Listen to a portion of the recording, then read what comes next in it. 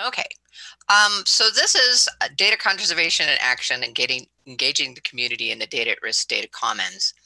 And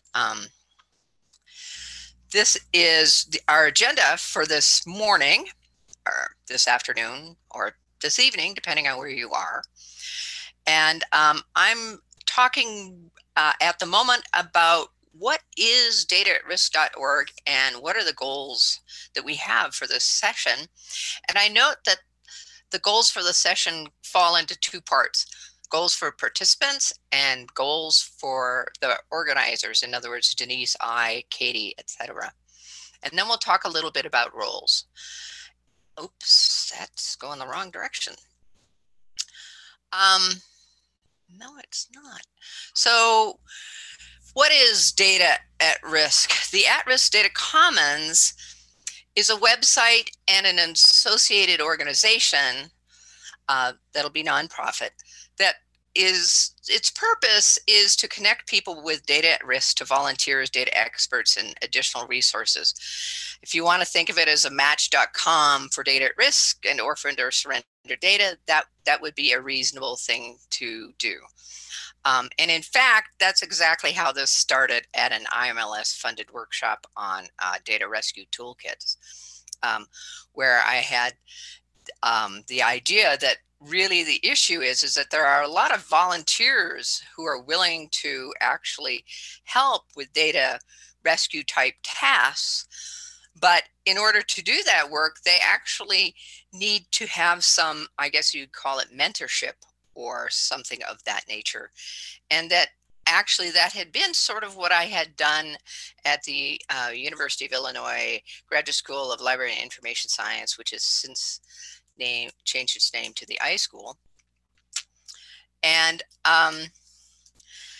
that what one needed was to be able to match up, people who had data issues or wanted, kind of like the ESIP help desk, to map people up with people who knew what needed to be done and who could shepherd that work through a volunteer community. And so our goals for participants here is that we're inviting you and hoping that many people in the ESIP community will become part of this network, and by so doing, share some of the issues, risks, and opportunities involved with this kind of work.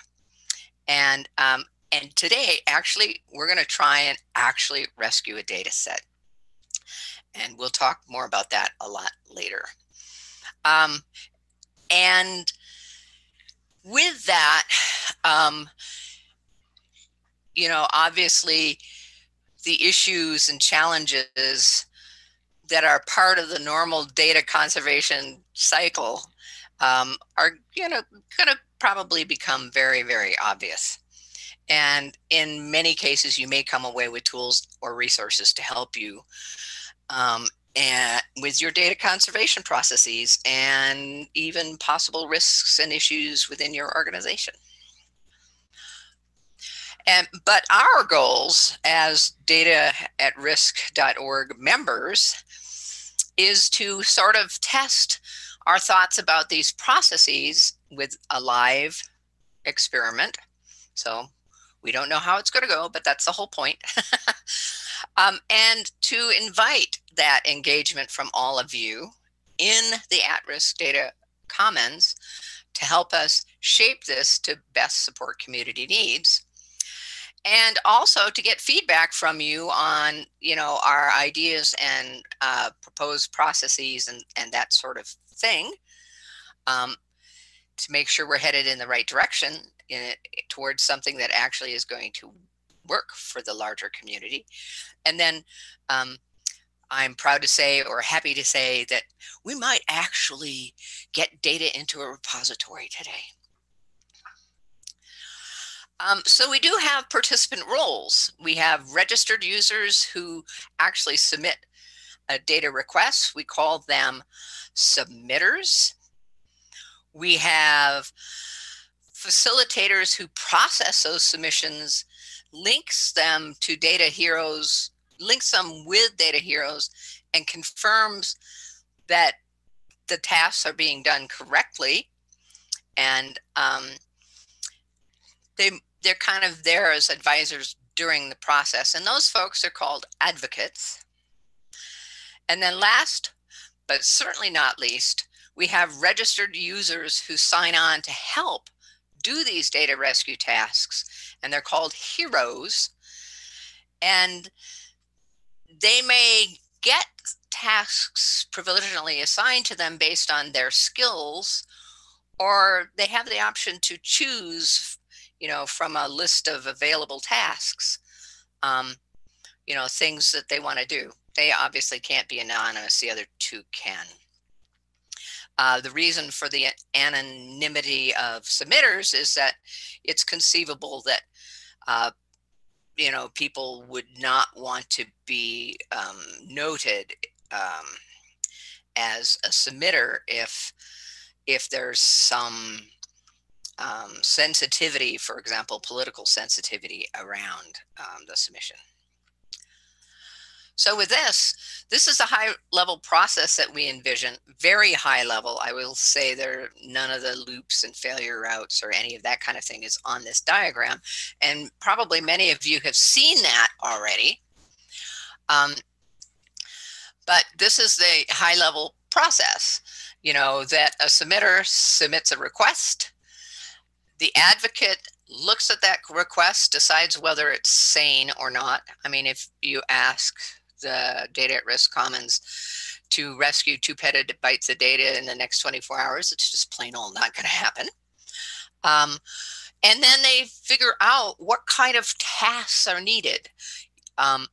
Is this a digitization thing? Does the data format need to be changed? Is there any metadata?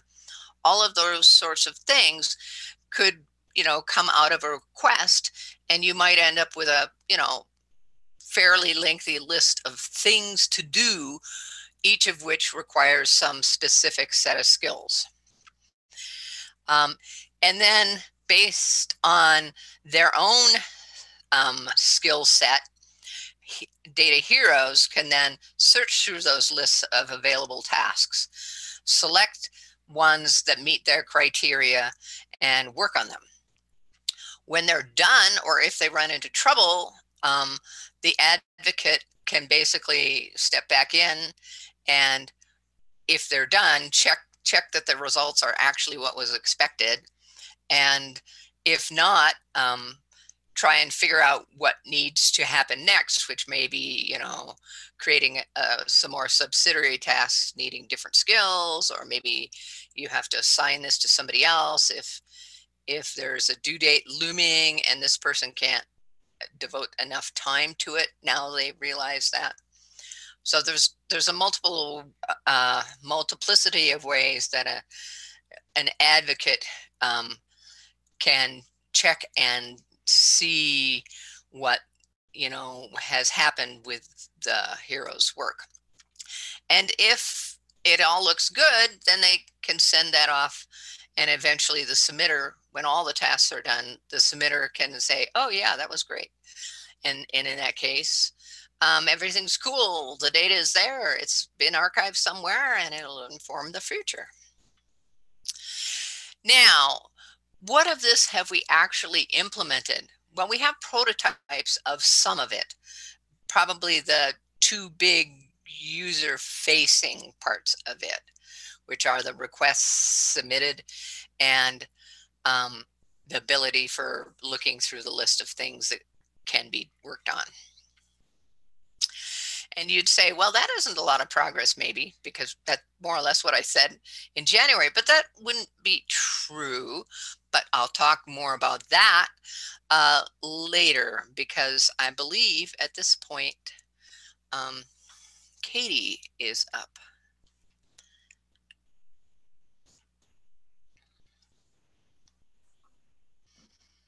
Okay. Hello. Hang on, give me 1 second. I don't think I am doing current status and plans, Ruth. I think that's still you, and then I'm introducing the exercise. Or that's Um, what it says in our oh, we're supposed to do the schedule. meet and greet here, but there's, yeah, okay. Never Let's still do mind. that. We can do the meet and greet I'm still. Chuck.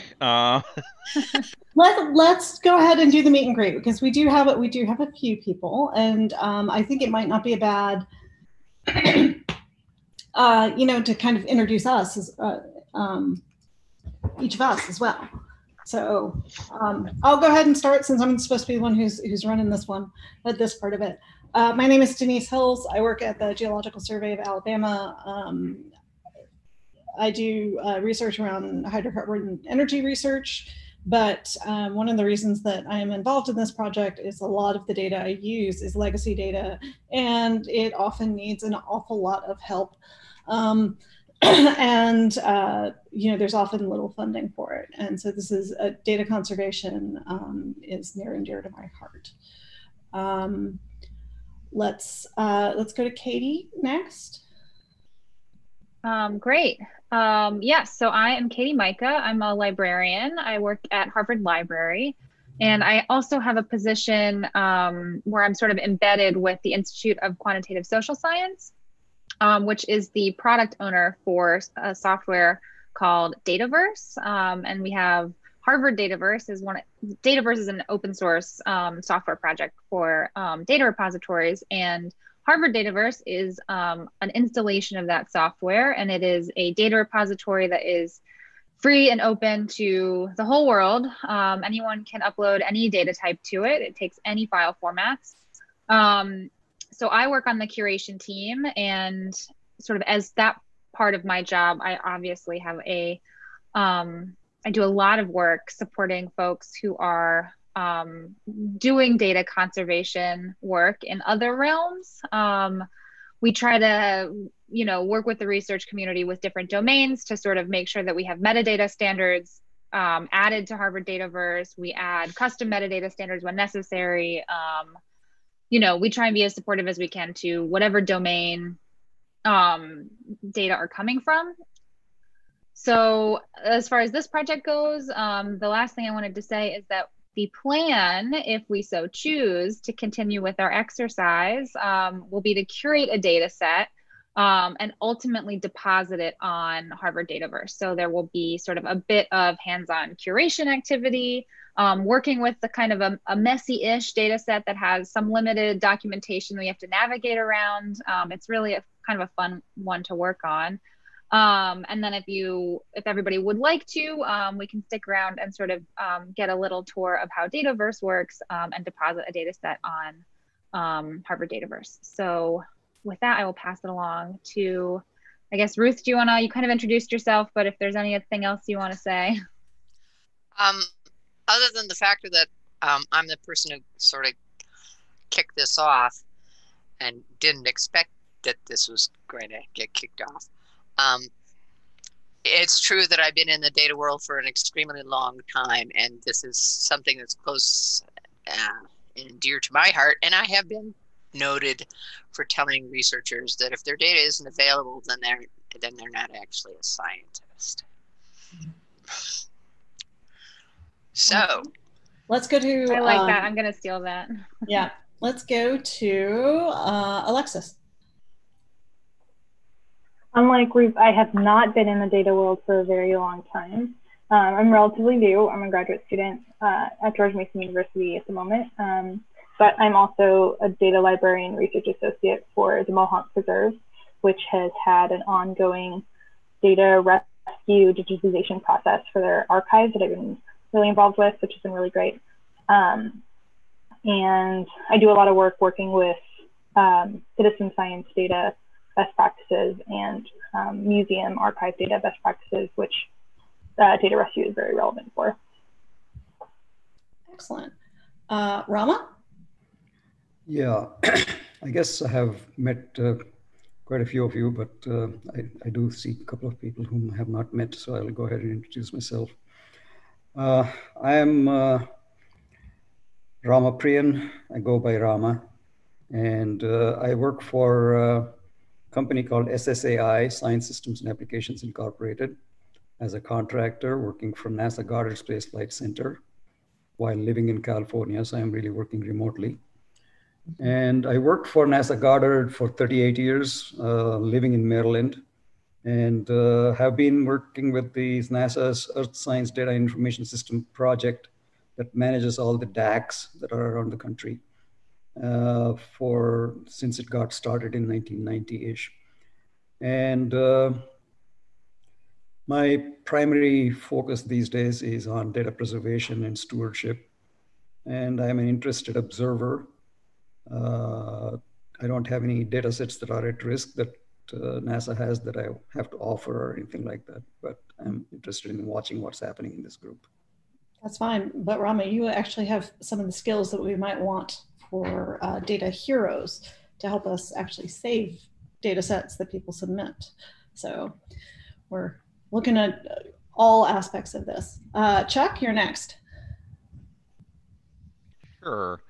I'm Chuck Vardaman. I'm a faculty member at the University of Notre Dame in the Department of Computer Science and Engineering, and also computational scientist in the Center for Research Computing. So my background is actually in theoretical chemistry. That's what my PhD is in. I've been involved with open source science for quite a while. So my advisor founded openscience.org back in 1998, which was a first attempt to use this new World Wide Web thing to start to talk about why science should be open and start cataloging open tools for scientists. We developed the molecular dynamics package, so that's sort of my background is in material science and molecular dynamics and developing new theory for that.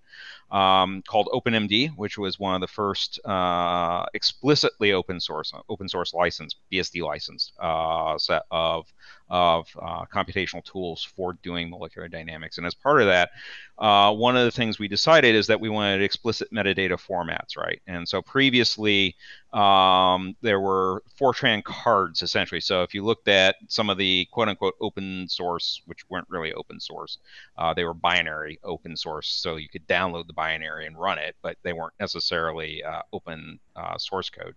But you have no idea what the data actually is, and it took forever for a scientist to try to figure out what the thing is actually doing, and we decided we didn't want that. So we actually developed a sort of a schema. It looks a lot like JSON, a combination of JSON and sort of XML for documenting what an input file and what an output file and explicitly what a chemical system is and all these sorts of tags and everything else. Published, I think, a paper in 2002 or 2003, which was one of the first sort of informatics sorts of things there. I joined the Center for Research Computing in 2009 and became interested in applying explicit semantics to connect computational models to data. And so that's been the focus of my research in computer science for the past 7 or 8 years, I guess, is how can we leverage linked data, structured data, all of these explicit semantics ontologies, ontology design patterns to basically, connect more explicitly data to models. And so I'm in the ESEP, Semantic Tech Committee and the harmonization cluster that Ruth and I are part of, and Science on Schema.org clusters. I'm pretty active in those. So that's basically my background. Excellent. Excellent. Thank you for joining us. Dan Fuka. You're muted.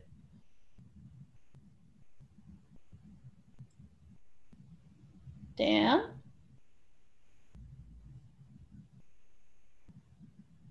We'll come back to Dan. Amos. Hi there, I'm Amos Hayes. I'm with the Geomatics and Cartographic Research Center at Carleton University. We've been working on multidisciplinary science with, sort of a heavier focus on the social sciences for some time now, probably a decade and a half. And I've been building it for that entire length of time, working on an open source framework for building atlases, but really having them being built on top of dynamic data sets, distributed distributed management type data sets. And so that is an open source framework, and more and more the groups we've been working with that are, working within their own domains are looking towards participating in the broader data community, and maybe being more connected with other types of science. And this has come about in a large way because of our work, sort of combining work of classically trained, Western scientists and, say, indigenous communities, where local knowledge and local experts are starting to really work together, and being able to bridge some of those gaps in the systems is important too. So, it's had a fair bit of traction there. But I was interested in the data at risk. I know Ruth from from other things have started to get involved in the Science on Schema.org, and we've been working. We've just actually implemented Schema.org stuff within Moonlight to allow for that kind of publication of metadata. I've been interested in this, and I have been involved in some rescue type of activities, both with the indigenous knowledge that we've been working with up north and other communities in the south, including Mohawk now. So I'm kind of curious to touch base with Alexis. And also, I guess most recently, spending a couple of weeks on St. Lawrence Island in Alaska, digitizing collections of songs and dances and all kinds of stuff for in a project related to that work. And so acquiring old equipment and figuring out all the possible different ways of encoding data on 8mm video cassettes, which is a surprise, and that kind of work to really try and get things narrowed down, and also to create processes that make it easier for people who are non-technical to do all the metadata work that has to go into that. So it's one thing to do. Oh, excellent. Chop it up and build it. Sounds like you might actually have like a use case. Oh yeah. That we could learn a lot from. Yeah. So excellent. I'm really glad you're here. Dan Fuka, you there now?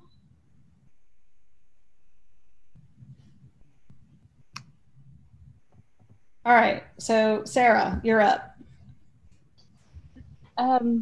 What are we telling? I mean, I can kind of who you are, a little bit about your background, who's here, why are you interested in this session? Okay, so my name is Sarah Ramdeen. I know about half of you, so I'm kind of surprised to see new faces. This is great.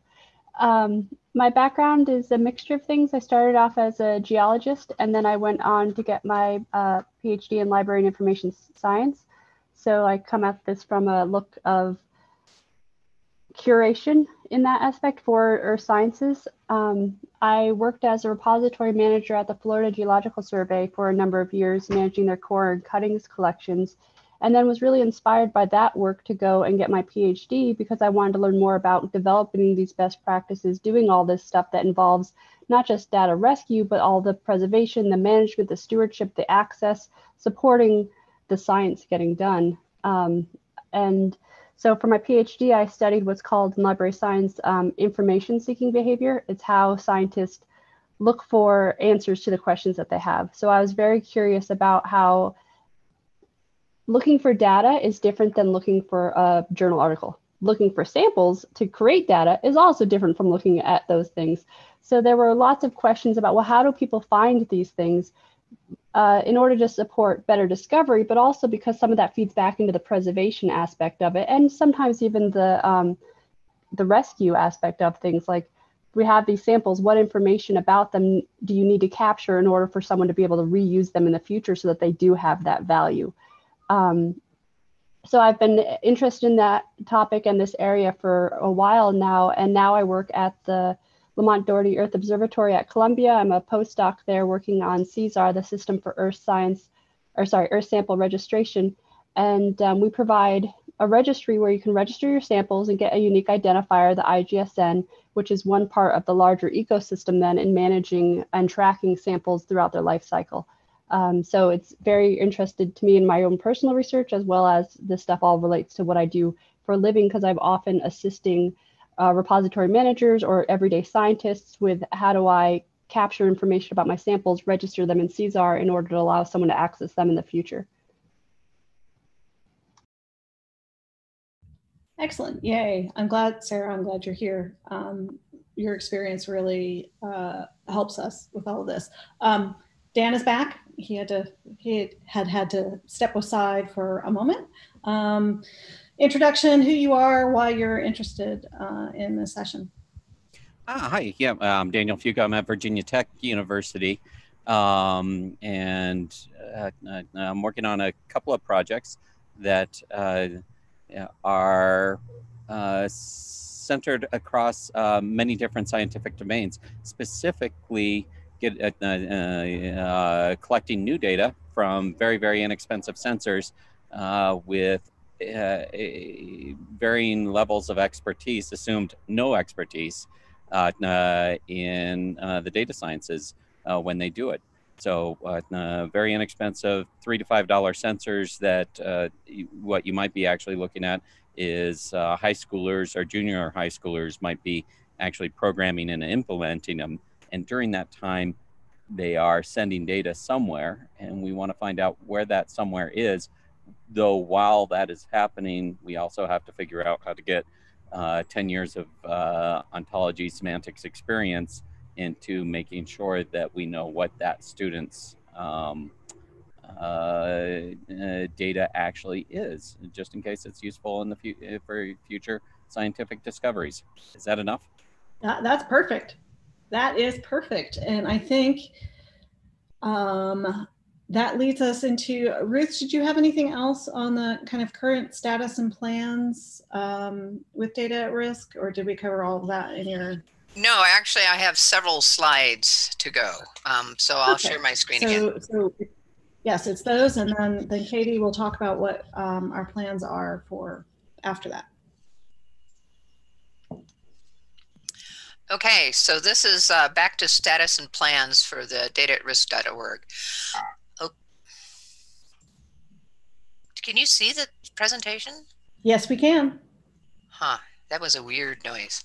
Okay, so as I talked about before, really there are two components to this. One is we're putting together an organization, a nonprofit organization, and the other is there are, tooling that is needed in order to play this Match.com type role. And so the idea of that tooling is that anybody, data owners, managers, or other people can nominate assets for targeted preservation action, and that those nominations will be looked at by basically, we're calling them data advocates, but they're basically people who know something about data management and have tasks created so that community volunteers can actually sign up to do one or more of those tasks. And the whole point here is to get the public is heavily now involved in making scientific data or creating it through citizen science projects. Well, this is to extend that to basically ensuring the longevity of the data that is created via whatever route. And so it basically, our tool basically facilitates those activities. And so ever since the very first meeting, we've been supported by a company called Cloudburst that Joan Saez is a member of, I guess. And they've actually been hosting the website for us ever since then. And I think this is basically, something that Joan is very invested in because I guess she's just one of us data manager-y types. She really strongly believes that data needs to be available. And it is true that in her company, they're often dealing with data and often dealing with government data. And if that went away or its availability changed, that would hurt their company. So last year, we developed a relationship with the Science Gateways community. And that's an NSF-funded initiative that supports what they call incubator projects, where they try and get nascent organization and tools to become self-sustaining, etc. And we attended their boot camp last year, and because of that, we actually have been granted a quarter-time technical development support from Andrew McGill at University of Texas. And in addition to the technical development support, we also have some security and user interface type work upcoming. And then we've also started working with their business section, I guess you call it, on the topics of sustainability, onboarding processes for new people, and volunteer management. So that's just now starting up. And I have a little bit more about all of these, in that these are sort of contractual activities with SGCI. And so the work that is being done by Andrew is basically on fleshing out our high-level specifications, which are basically complete at this point. And I actually copied in a section of that. And you see that each section links out to much more complete sections if those currently exist. And that should be completing, well, actually, we would be doing reviews of these materials these weeks, except for we have the CSIP meeting instead. So we're making progress on that. And he's also working on the low-level specs. What Joan needs for her company is detailed specifications such that she can hand them to people like a database administrator and coder and a user interface person to actually just go implement without having to do a lot of in-house thinking about it. And so she kind of has been driving the format of how these come out. And so here's an example of what a low-level spec would be. And you notice that it's talking about what are the individual component tasks and requirements. And he's also working on the data model, and as well specifications of text on forms. And this one I just thought was kind of interesting. I put it up here just because it's kind of an amusing way of, do you need superpowers to be a data hero? No. Anyways, I thought it was interesting to look at. But it basically instructions to give people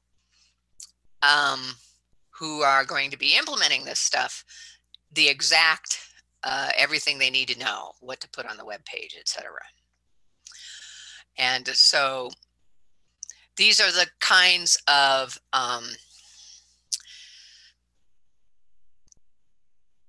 tasks that we expect data heroes to probably have to do. Things like format migration, metadata creation, updating metadata, finding new homes or foster home for the data, manipulating it to do various things, digitization, relocation, access, etc. We've been doing this through the lens of use cases. Amos, call you out directly there. And here are the use cases we currently have been working on. We actually, the first one here is made up, but it's actually a scenario that Denise and I both have real experience with. Yeah, mine wasn't 1930s streams and waterways imagery. Instead, it was glacier imagery. And she has similar experiences. So it's something that's, we know, very common. And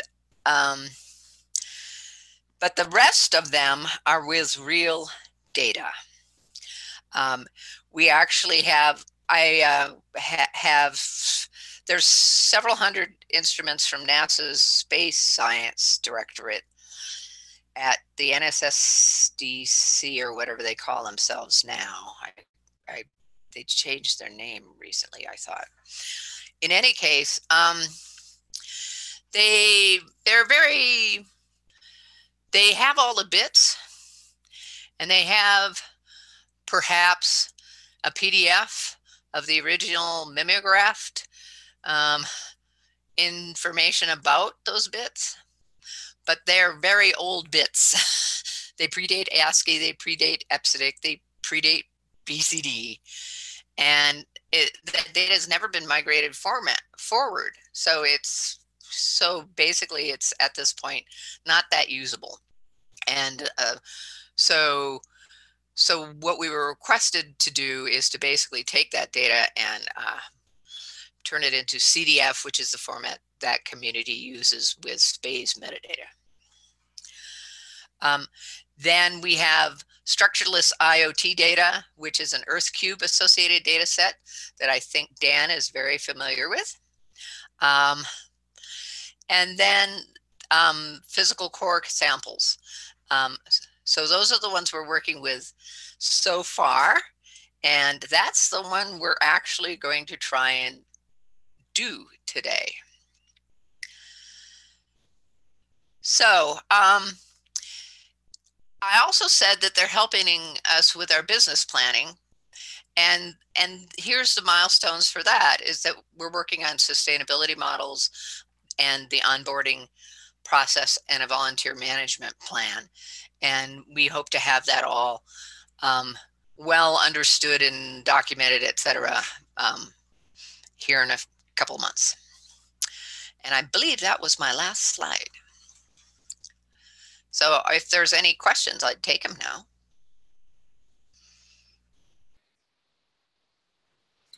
Ruth, I have a question for you. Sure.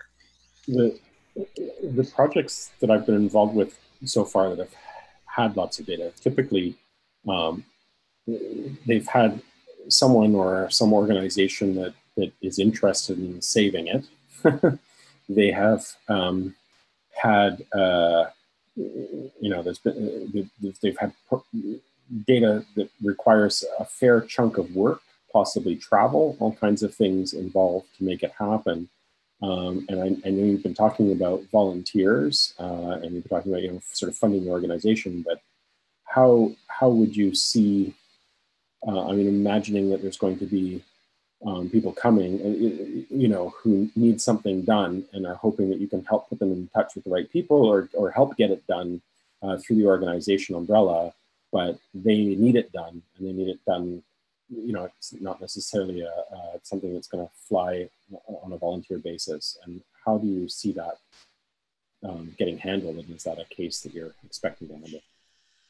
Well, if we get a request that we can't handle, we'll obviously tell them that we can't handle it and why.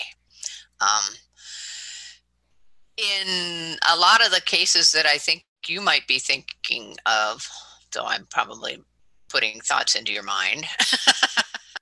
Well, you're probably going in the right direction.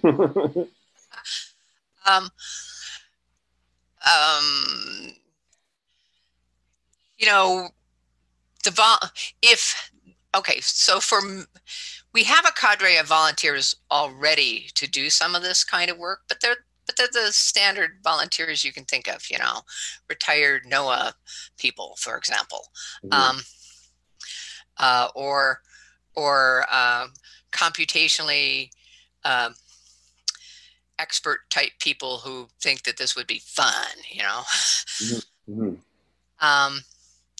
And that's all well and good, but that's this whole bit about skills, because some of those people might be appropriate for some of your tasks, and others certainly wouldn't be appropriate for other ones.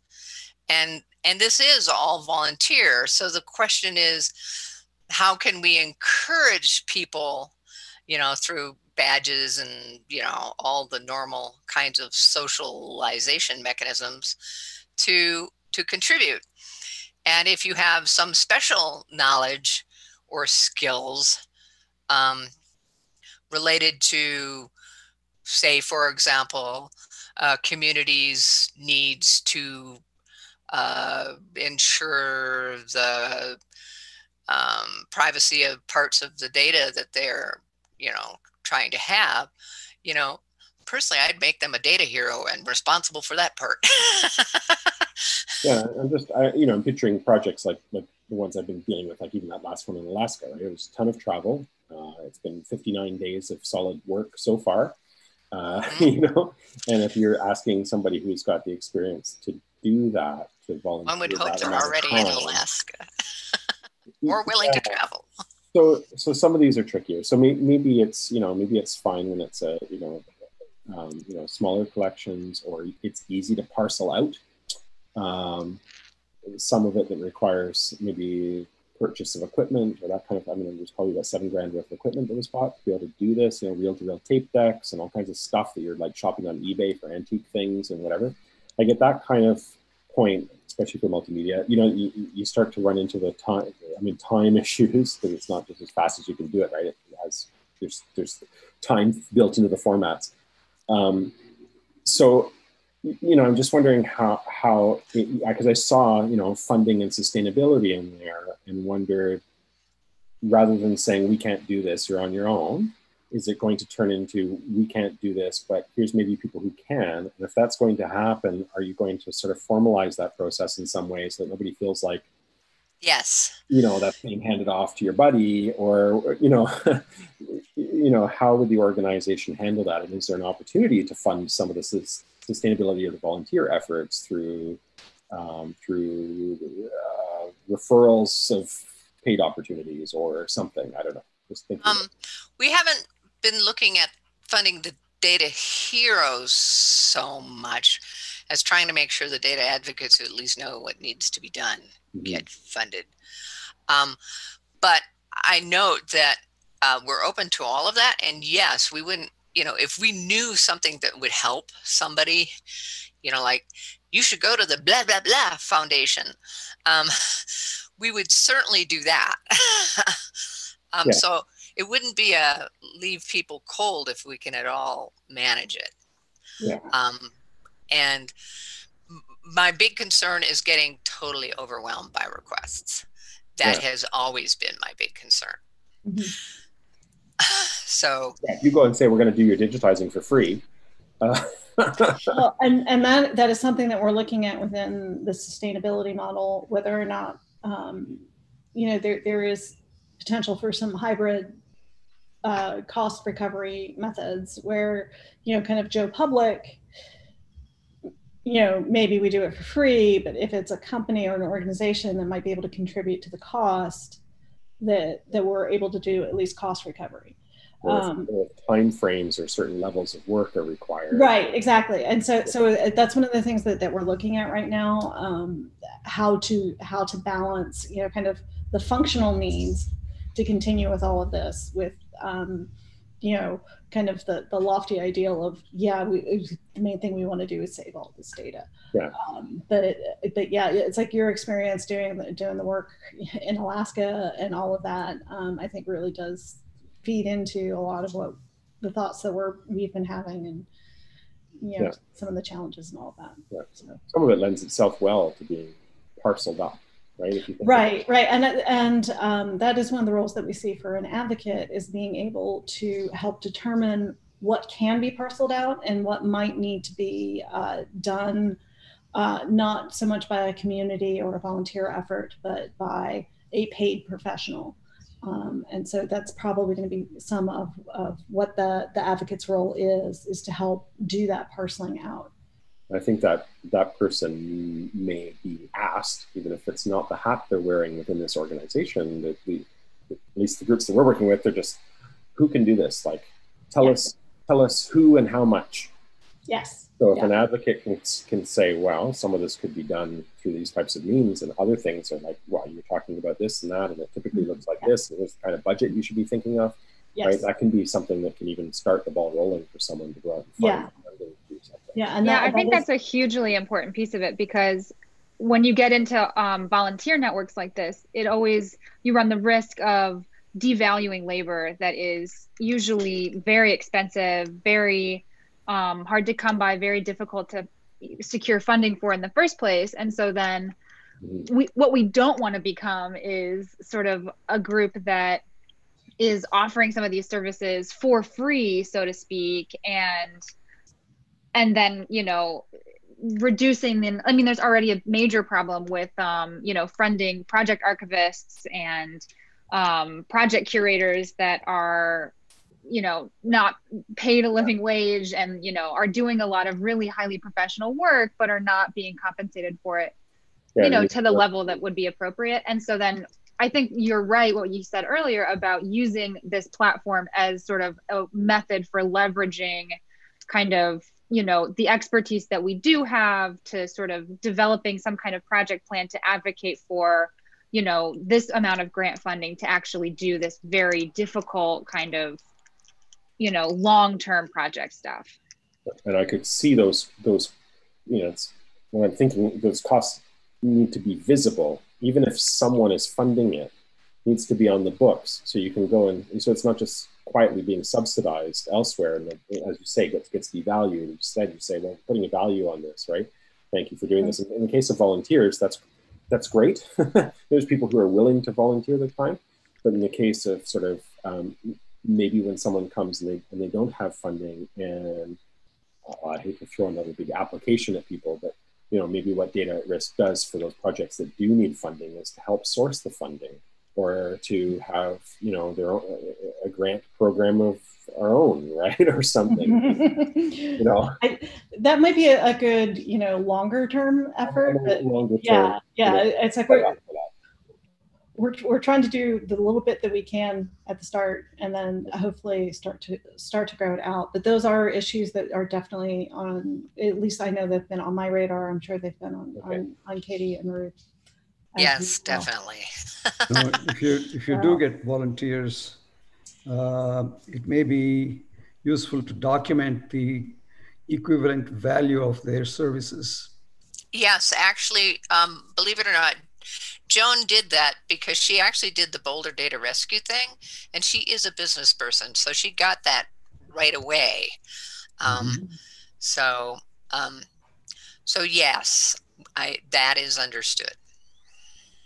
Just glad it's on the radar. Yes. Yep. Okay. All right. So what we have on our schedule for the final 30-35 minutes, we can continue having some informal discussion, but we wanted to kind of do the setup of what kind of the work that we want to do in the second half of this workshop. And Katie was going to set that up for us. And what I want you all to be thinking about, if it is just this few people, Ruth and Katie, do we want to actually just do it all as one group? Or do we still want to split out heroes and advocates? That's a good question. Probably we'll talk about that. Yeah, we can talk about that. Right. You're anticipating. Okay, so Katie. Yeah, I mean, since we have, a great group of people that are very engaged in what we've been talking about so far, I'm going to introduce what the plan was, and then maybe you guys can let us know what makes the most sense to you, how you'd prefer to kind of walk through it. Since we are, I think, a little bit ahead of schedule also, which rarely happens, but hooray. I don't have any slides, so I'm just going to go ahead and I'm going to share my screen quickly. But before I do, so what we thought about working through is considering a test drive of our workflows, basically, of the working model that we have for the way a project might trickle through the dataatrisk.org platform. And so essentially, as Ruth described, you have the first step in which a data set is nominated, so to speak, is submitted to the platform. The next step that happens is a user, which we call advocates, receive the submission, evaluate it to some degree, develop a project plan, and then create tasks based on that project plan. And then heroes fit into the mix. These data heroes are the ones that are executing a number of these tasks, marking them as complete, putting any output in a accessible location for either the next hero to take up and work on if it has to be sequential, or finishing it by depositing it in a repository. We are domain agnostic, platform agnostic, tool agnostic. So all of these tasks, so to speak, can be done, really however the hero wants. And there's a process by which a hero will then, mark the task complete, submit the materials. The advocate can go in and review to make sure that the task was completed successfully. And then the next task can be checked out. We're a little iffy on it. It will unlikely be structured such that all tasks need to be completed sequentially, just by nature of data curation. Some things are iterative, some things can be done at the same time. So it doesn't necessarily need to be one and then the other in a linear sequence, but that's the general idea that we have. And so originally the concept was to kind of break into two main groups, an advocate's path and a hero's path. The advocates would generally be working through the submission details. So we have a data set that was submitted. It has, some documentation with it. It's the raw data, working through developing what would a project plan look like for this submission. And then the outcome of that would be a development of the tasks related to this submission that would need to be completed by the heroes. And so then the other track would be the heroes track. And so we've done a little bit of pre-processing, I suppose, or planning for this, such that there is a project plan that has been, written by an advocate already in our imaginations, but, for real, for purposes of this workshop. And so anybody that selects sort of the hero path could, spend a little bit of time working on, there's two main elements, which is data cleaning and transforming, and then writing documentation or collecting kind of the documentation that's already available and putting it into, a more understandable, thing that can be uploaded to a repository. And then at the very end, we could go ahead and Dataverse has a demo site, which is useful for testing and, uploading lots of stuff and figuring out how you want to organize the Dataverse. And so we can use that demo site to work through what a deposition would look like, what a deposit to a repository would look like. And then that would be kind of a work through the whole hands-on curation activity for a relatively kind of common low-hanging fruit type of data set, type of submission that we expect to get through the system. So with that being said, how do you guys want to proceed with this? Would it be interesting to still break it up into the two groups? Would it be more interesting to kind of work through both together? I think based on the numbers, I think it would be really interesting to hear from, everybody about both pieces. So I think I'd be in favor of keeping it together, but, the original method is also in play if that's what you guys want to do. The other thing to note is that actually our audience is growing. So who knows how many we'll have eventually. I would like to suggest we do the first one together, and that we pose this as a ESIP, one in which maybe more people want to go through the steps, an ESIP after hours beverages get together. Yeah, that'll be a little hard with all this long distance stuff. Oh no, so we're looking at a virtual one, and I've already got a theme: ESIP after hours, beverages, water, wine, beer, or blood required to attend. Okay.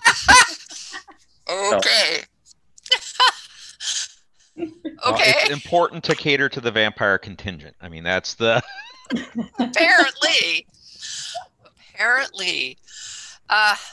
Well, welcome to the three people who just joined, Robert and Shannon, and I'm going to guess Fred, but I can't necessarily guess just from the Fredoloza is the it could be a last name. I'm not sure. Right. I'm not sure. I'm not familiar with the name off the top of my head. But just to do a brief catch up.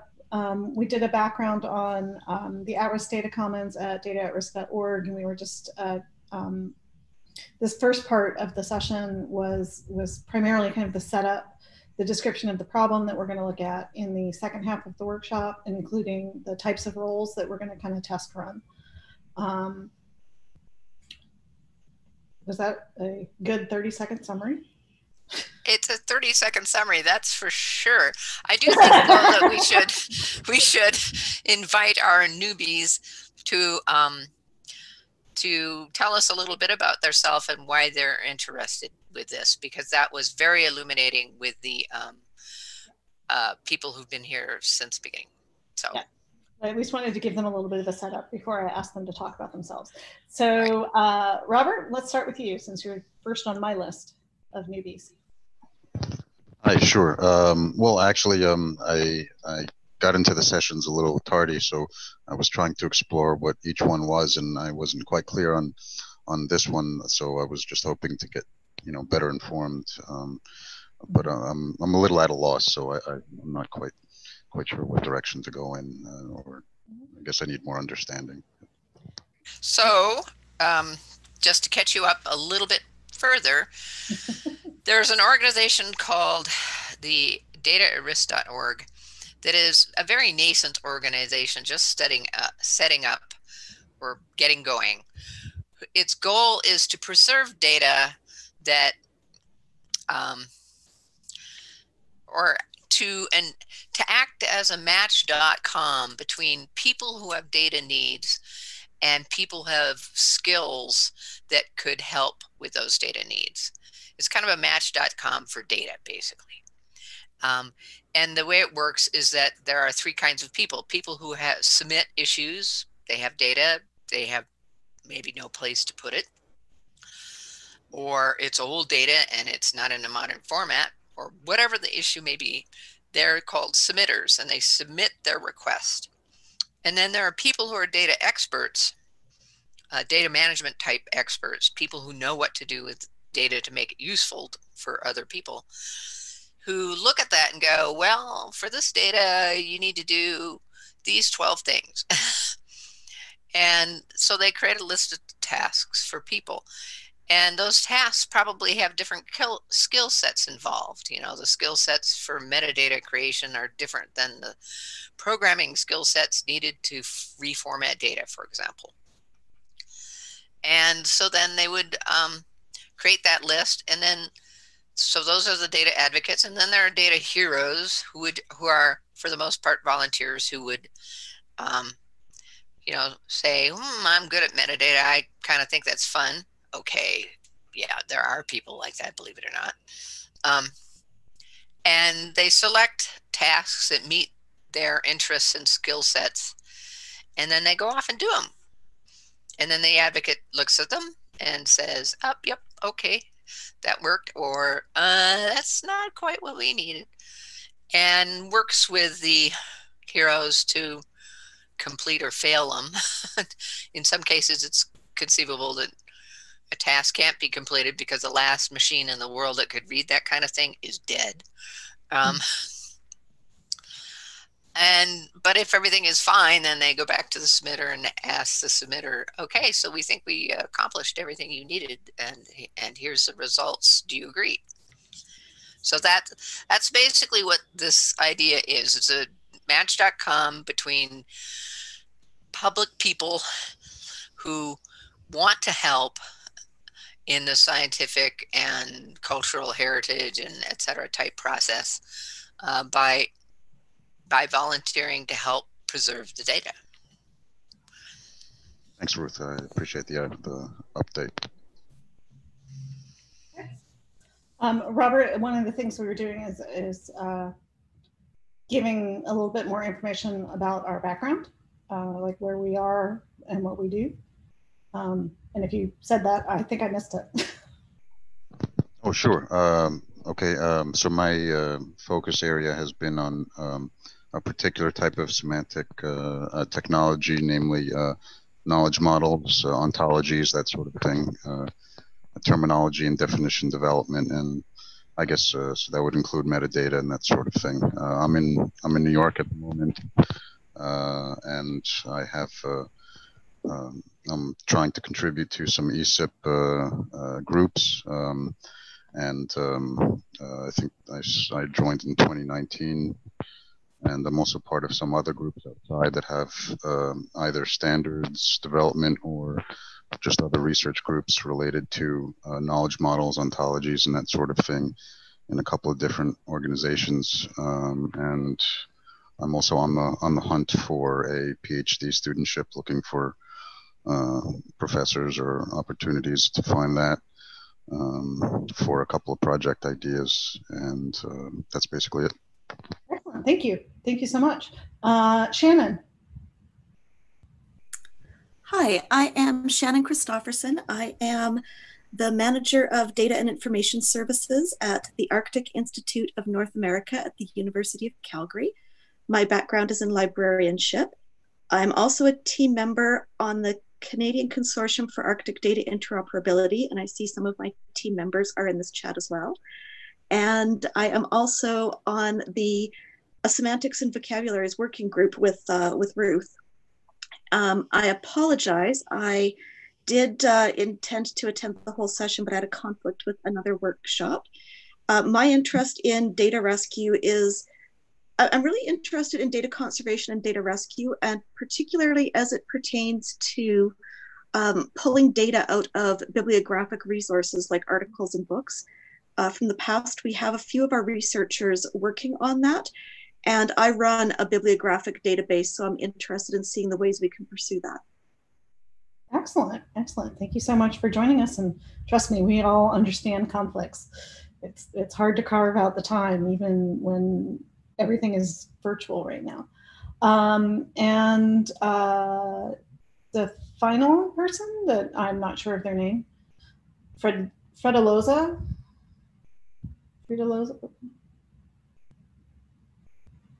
Oh, I scared him away. I screwed up their name and they ran away. Use these streamer names and stuff when you're in these video game systems, and people have these ridiculous names, and it's always really funny when you see companies sort of handing out a prize for somebody who's been on the stream or something. They have to say some ridiculous name that someone came up with, and they're always trying to figure out how to pronounce it. What is this? Oh yeah, well, and some of them are just not pronounceable. Yeah. Okay, so we still have, in this part of the session, we still have about 20 minutes. Because, so did we want to talk a little bit more about what we were going to do in the second half?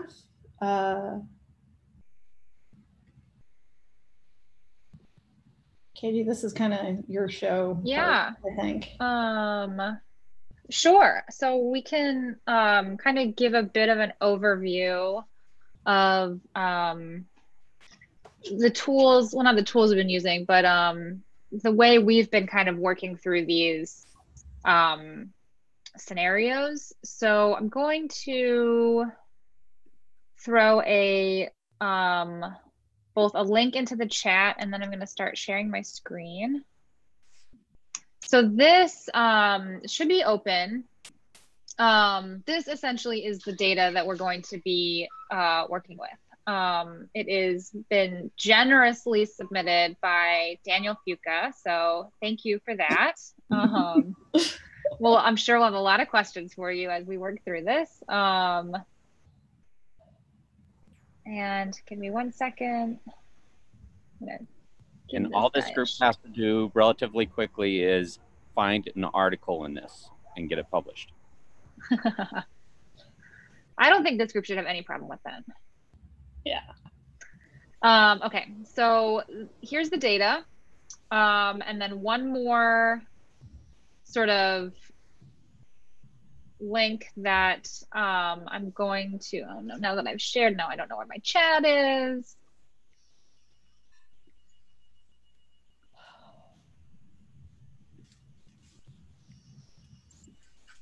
There we go.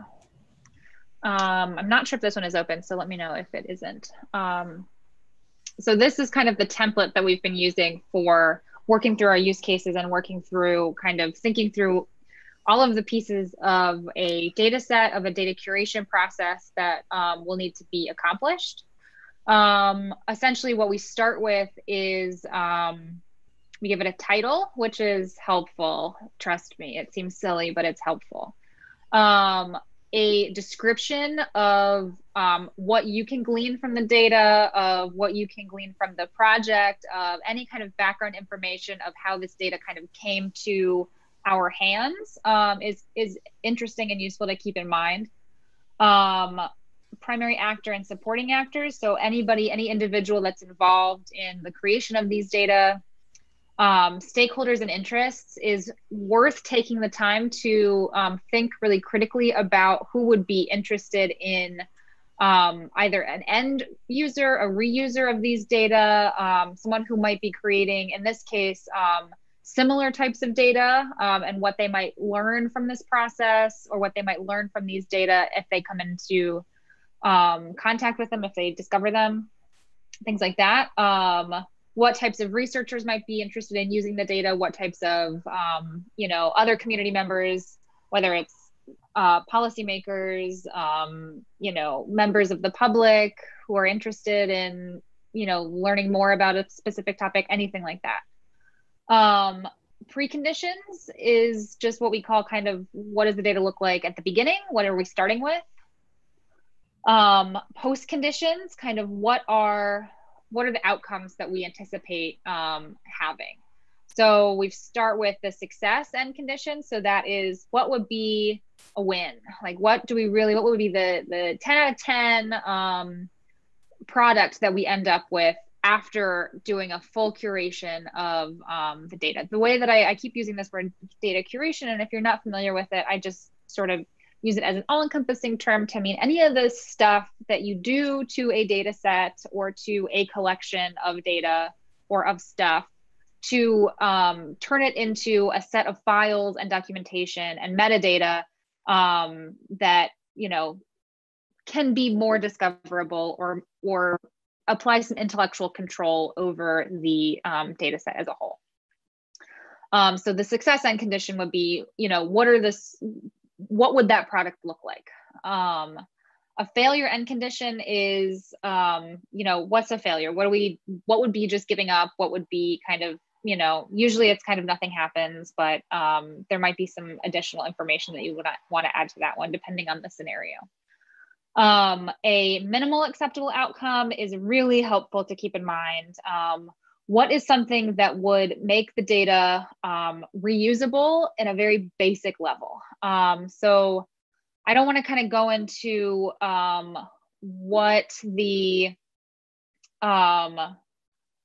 what we're really calling kind of high quality, low quality data curation standards, but I do want to sort of, it's useful, I think, to consider what are the what would be a minimum standard, what would be sort of the lowest possible outcome that would still be somewhat positive, that would still be useful. If you're turning data from something that is, you know, really challenging and difficult to use to something that's even just a little bit better, that would in many cases be considered a minimal acceptable outcome. Here is where the meat usually goes. This is the main success scenario. So this is really where we've been adding what are the actual tasks that individuals are doing. So, you know, hours when we're working through use cases for this project tend to look a little bit more robust than I think we'll end up with anything today. So really what we're looking for here is what is a task that's going to be associated with curating these data, and coming up with a list of those would kind of be a project plan, the end of a project plan for a data advocate position. We can think of extensions and variations if you want to, but I think that's probably too out of scope for today. Special requirements might be useful to keep in mind. If there's anything that you think might be essential, security requirements can often be important to think about, especially if there's any sensitive information, which pops up more than you would imagine, maybe, things like that. So yeah, and then let's just ignore issues and to do for the purposes of our work today. So it might make more sense after we go through the data a little bit. I don't want to look at it too much because I think that that's going to be kind of the main work that we're going to be doing as data advocates. But I do want to show that this file right here is going to be our raw data that we're working with. And then this document right here is going to be what we have as far as documentation. And I know we do have Dan here with us, but I think we would like to see how much we can do with things that already have been created. And I would like to note also that through the advocates track, I really would like to talk about the conversations that happened and what you might think was needed in order to even arrive at that document. Because I think those will be something that usually have to happen. So, so please get rid of that document already. Thank you. Yeah, so we have about 10 more minutes before we have a 30-minute break. And so there might be a couple things that we could do in that time. We could talk a little bit more specifically about the data set that we're going to be looking at. We could go through one of our other user scenarios that is the one I was thinking of, just so you can kind of see some of the steps that we have already been thinking about.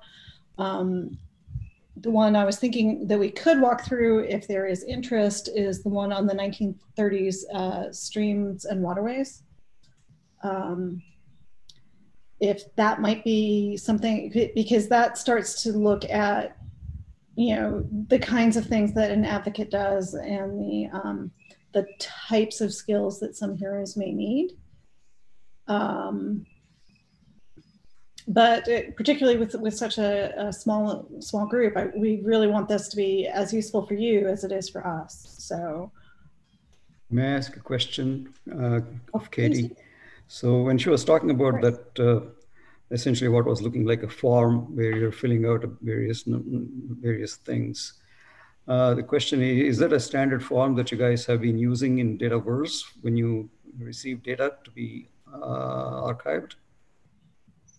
No, this is this has nothing to do with Dataverse. Actually, if you take a look at it closer, it barely relates to data. It is. Yeah, it's just a use case template that Ruth and I came across and tweaked a little bit to make it more useful for us. So it was just ways for us to start organizing and thinking about the different types of scenarios that we may come across, and a way to kind of document all the bits and pieces that are going to go into this sort of process. Okay. That's why I suggest it might be useful for us to walk through one of the scenarios that we're not actually doing, but just to give everybody a little bit of an idea of the sort of thought process that we go through. I think it would be fine to walk through the 1930s waterways one, I would like to sort of make it clear that it, I wouldn't say it broke us, but it is one of the most complex use scenarios that a large portion of which is not possible based on our initial project planning workflows. So there are tasks that are created that largely will not be able to be supported through our, network, through data@risk.org yet. Yet, yes. This would be this is more aspirational, I guess, is a good way to put it. This is one of the things that we would like to get to, because we do feel that this is going to be the kind of thing that we do get people submitting to us. All right, so let me see if I can share my screen. Screen, desktop 1.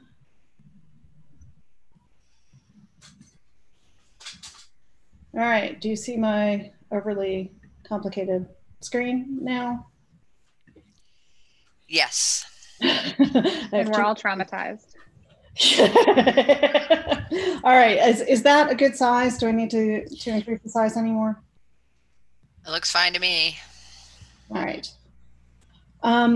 So essentially, to address Rama's question from earlier, this was a template so we could kind of walk through a lot of the thought process on how, if someone were to submit a data set like this. So, we gave it a name and the brief description. This is what we would get from the data submitter. Data consists of images that were taken in 1930s of streams and waterways. And the challenges that the building that was images in the are at the Knockle Old Crap Library, which this is why we know that it's made up. So Knockle. Denise, do you mean to have the use case open? Because we just see your Drive folder. Really? Oh, okay. Wrong one. Wrong window. Okay, let me see. Yeah. All right. Well, it was better there for a second. Was almost there. There we go. No. Better. Okay, now we got it? Yes. All right. It apparently wants to share my laptop screen. That thinks that's screen 1. Sorry. As opposed to the big one that, hold on, I have all these notifications that now won't go away. Hold on.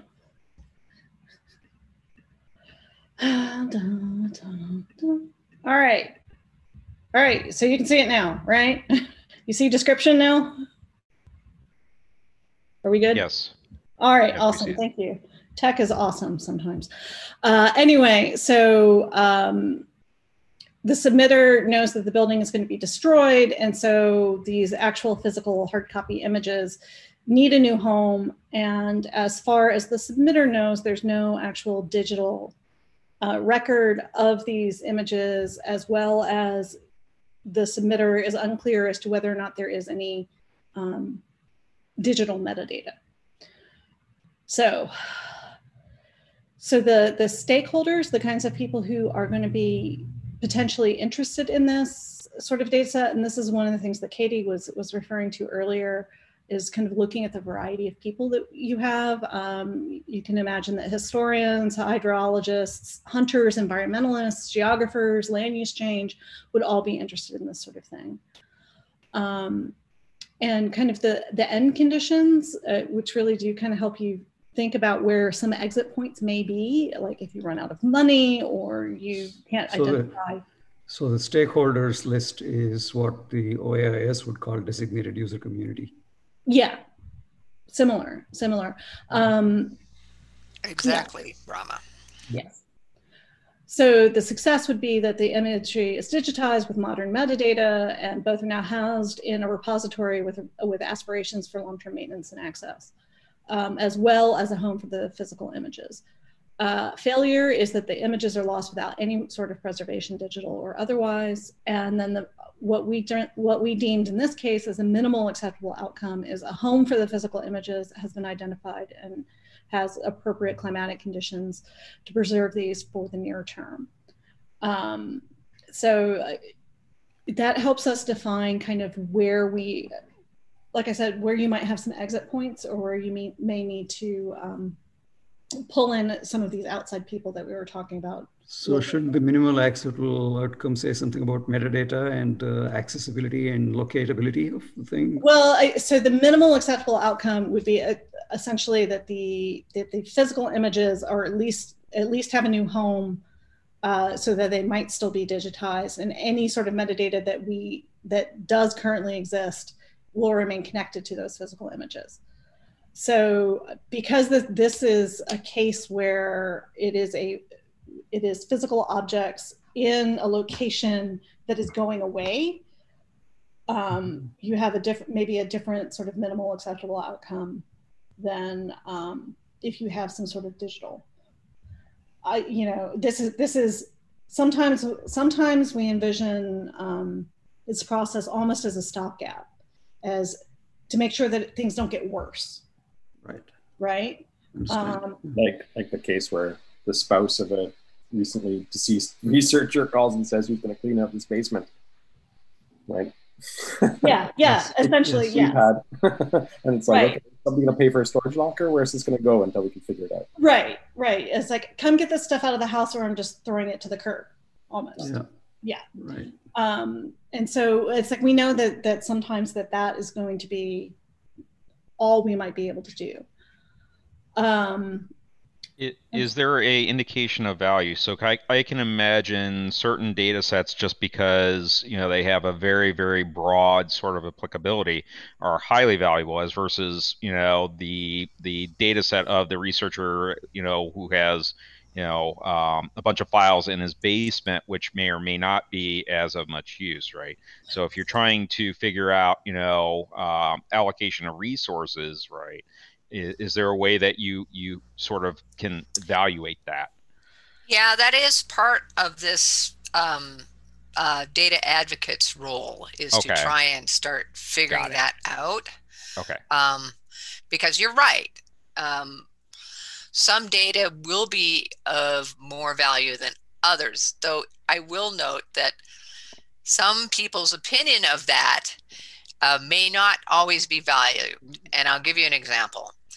I talked about how I did sort of this project at NSIDC with their glacier photo collection, which was started to be accumulated in places like Alaska in the late 1800s during the first polar year and around that, and also had old images from Europe and South America, etc. And so, it's now I guess about 130-year record of glaciers and glacier change. And the scientists at NSIDC didn't really think that was valuable, and were kind of thinking that they would just like toss that stuff out.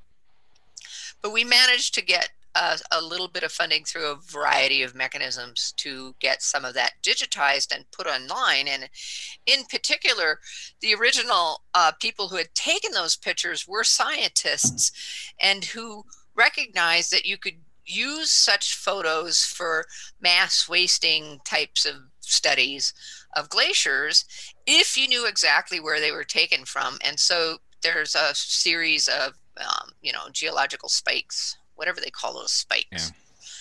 Yeah. And they noted all of that information, and including the logbook of the persons doing this. It included sketches of the area and all sorts of things. So that personally, I think they have interest all over the place. Anyway, so we started to get those digitized and online, and it quickly became the most popular data set that NSIDC had in terms of numbers of downloads. So it went from, we don't think there's any value here, to the public loves it, and it's in in Burns's documentaries. No, that makes complete sense to me. But I guess my only point is that, you know, because quote unquote value is subjective, but you still have a finite resource allocation that, you know, in terms of advocates and you know, processors, right, heroes, Right. That you still have to do that mapping. And so having some explicit, and I guess that's probably part of what you're trying to figure out here, you know, having some explicit criteria and maybe some weighting of points, right? So that you can at least have, you know, something that's not completely subjective. It may not be completely objective because that's hard, but at least you have some basis for saying, you know, this data set should, you know, even though it requires more resources, should get, you know, those resources because of this, this, and this, right? Right. And so that's not explicit in this user scenario, that sort of that triage, I guess you might want to call it. And that might be something that we need to make a little bit more explicit from efforts of a data advocate, you know, kind of assessing the actual risk of the data set. Yeah.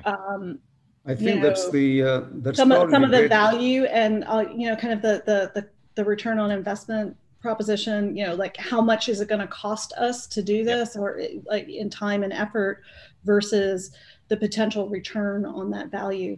Right. And so that's not necessarily explicit here, but it is very definitely something that we have been thinking about and talking about how that gets built into this process. Well, establishing a process to do that is probably the greatest challenge you have. Right. So and you've identified a potential user community, listed the stakeholders.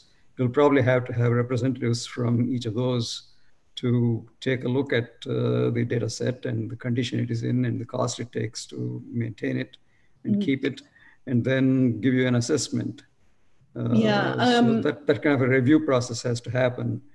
But depending on the size of the job that you're trying to take on here, that review process itself may cost more than the data is worth. Right. Well, and so that is part of this. And so some of these things can be done kind of in parallel with doing that assessment.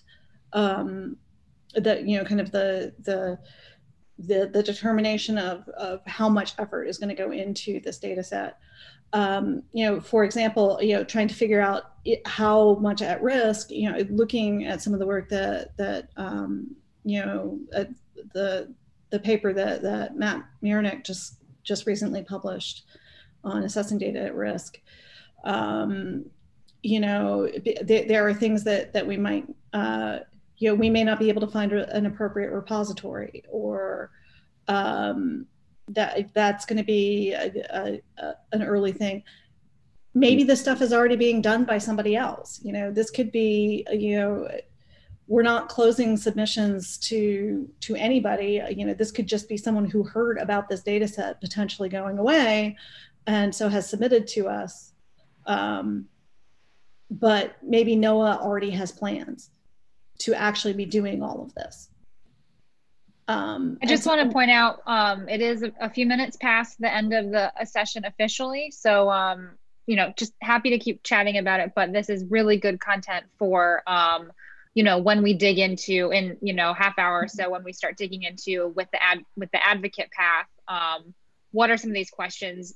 Does a value assessment make the most sense? Does a risk analysis make the most sense? Does, you know, there's a couple of different ways we've been thinking about what are the ways to evaluate data sets, which at the end of the day is the role of the advocate in creating this project plan.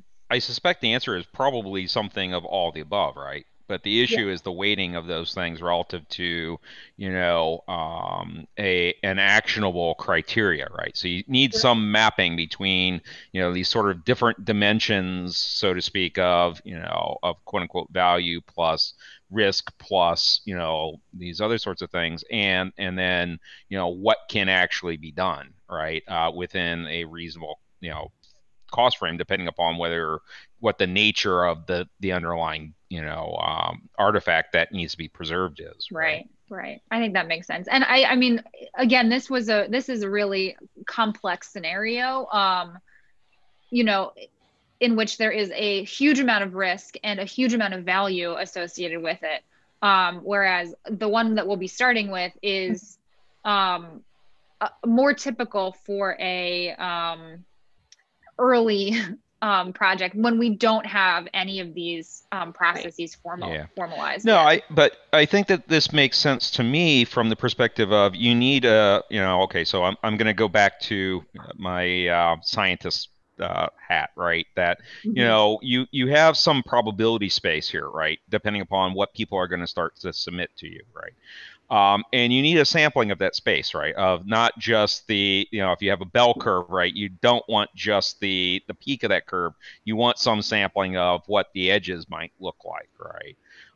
And then you can create, criteria based off of those. And so I think that having the variety of use cases is of great value, because then you can start to see what the different criteria might be relative to those use cases, right? So. Yeah. Thank you. Yeah, absolutely. So I actually dropped a link to this user scenario into the chat. So you're welcome to look through this and essentially make comments on that. Comments on it. It's set so anyone who has the link can at least comment on this. And so the main reason I did want to go over this is to bring up this kind of discussion where, we're trying to think about everything that needs to go into it. And like I said, if you guys want to go take a 20-minute break and come back at the top of the hour, that's great. I'll probably hang out in here. I'm going to stop my screen sharing, I think. Okay. But it's like I'm welcome I'm willing to hang out here. But hopefully everybody will come back at the top of the hour if you want to duck out for a little bit and stretch your legs and get something to drink and all that. Yeah, in any case, we will walk through how we actually got to that document in the advocacy track if we have two, or in the regular track otherwise. But these comments that we've been getting are exactly the reason why we're here. So good job all. Yeah, I have some things to add, but if we're doing a break, then maybe I can just get a word in when we start. Yeah. Okay, yes, we are taking a break. We're supposed to have a half hour, but we only have 20 minutes. Okay. Right, and I got up in the middle of the last one at one point to take my break. So. Oh. I'm willing to hang out here if anybody wants. Okay, well, I'm going to disappear for 20 minutes. Yeah. But, I'll be back. I may wander off and grab my cat or something, but. Denise, do you want the recording to stay active during the break, or do you want to pause? Let's go ahead and pause it. Yeah.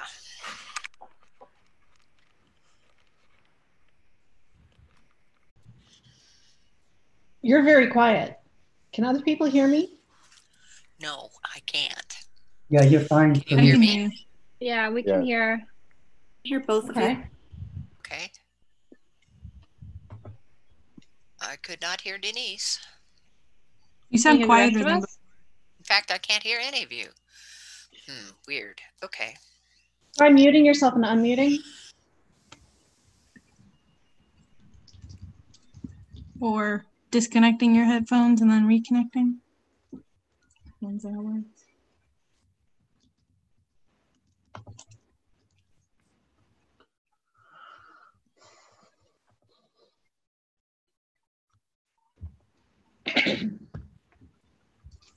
Ruth, is it possible you muted your whole computer? And somebody came and started talking to you earlier. Oh, now I think I can't hear you at all, Ruth. I saw your mouth move. Can you hear me now? Yes, much better. Okay, good. Can you hear me okay? I can hear you fine now. Okay. Glitch in the matrix. Yes. Dan Keys, I think you've got us live streaming now.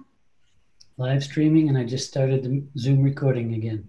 Excellent. Thank you so much.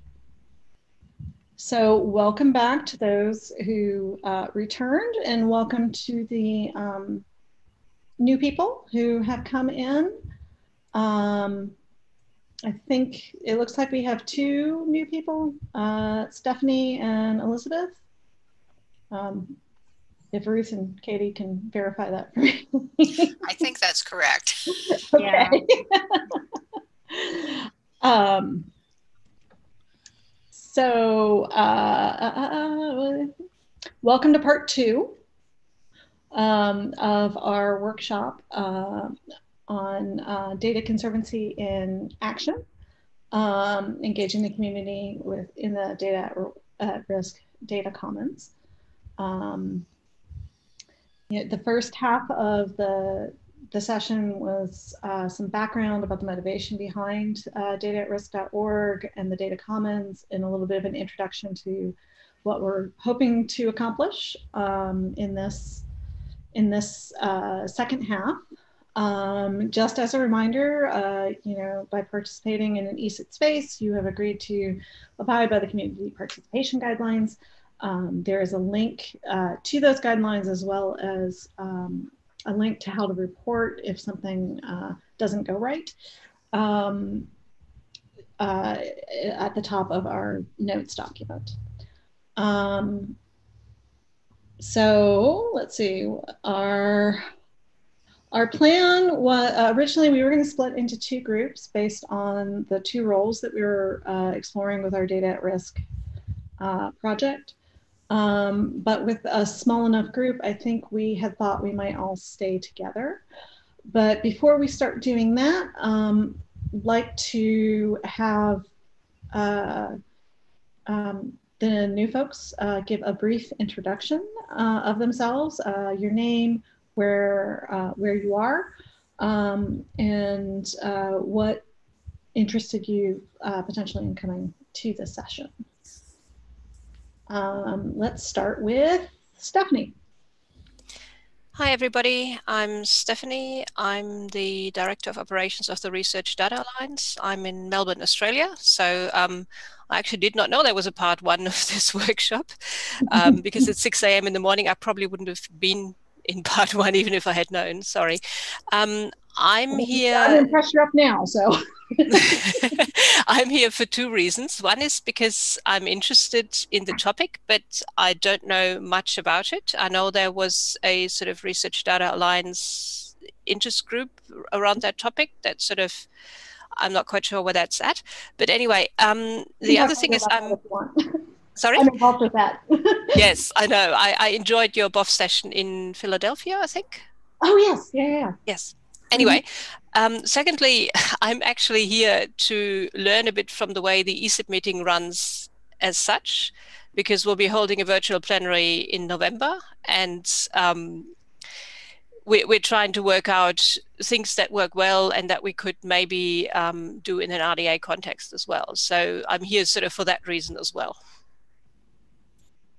All right, excellent. Amos had to step away for a minute. He hopes to reconnect later. Unfortunate. Let's go with, actually, we have such a small group. Let's go ahead and do everybody. So I'll go ahead and introduce myself. My name is Denise Hills. I work for the Geological Survey of Alabama. My background is in geophysics. I mainly do research around energy, geoscience energy related issues, including geologic carbon sequestration. My interest in data conservation comes directly from the fact that we don't actually have any data professionals at the survey. So it is done mainly ad hoc, and because I care, a lot of it falls to me. And particularly because a lot of the research projects I do are only possible because we have the legacy data around. And so we spend a lot of time doing data conservation and data rescue. So that's one of the reasons I'm here, and it's one of the reasons I'm involved with the Data at Risk.org At-Risk Data Commons project. So Katie, I'll let you go next.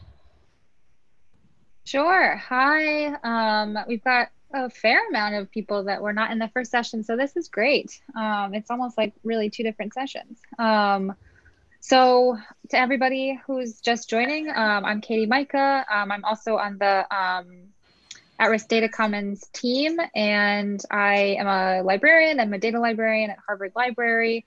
I also work with the Institute of Quantitative Social Science on the Dataverse software product as part of the data curation team there. So I'm interested in at-risk data and rescuing data because I'm a librarian and it fits nicely in with our ethical imperatives.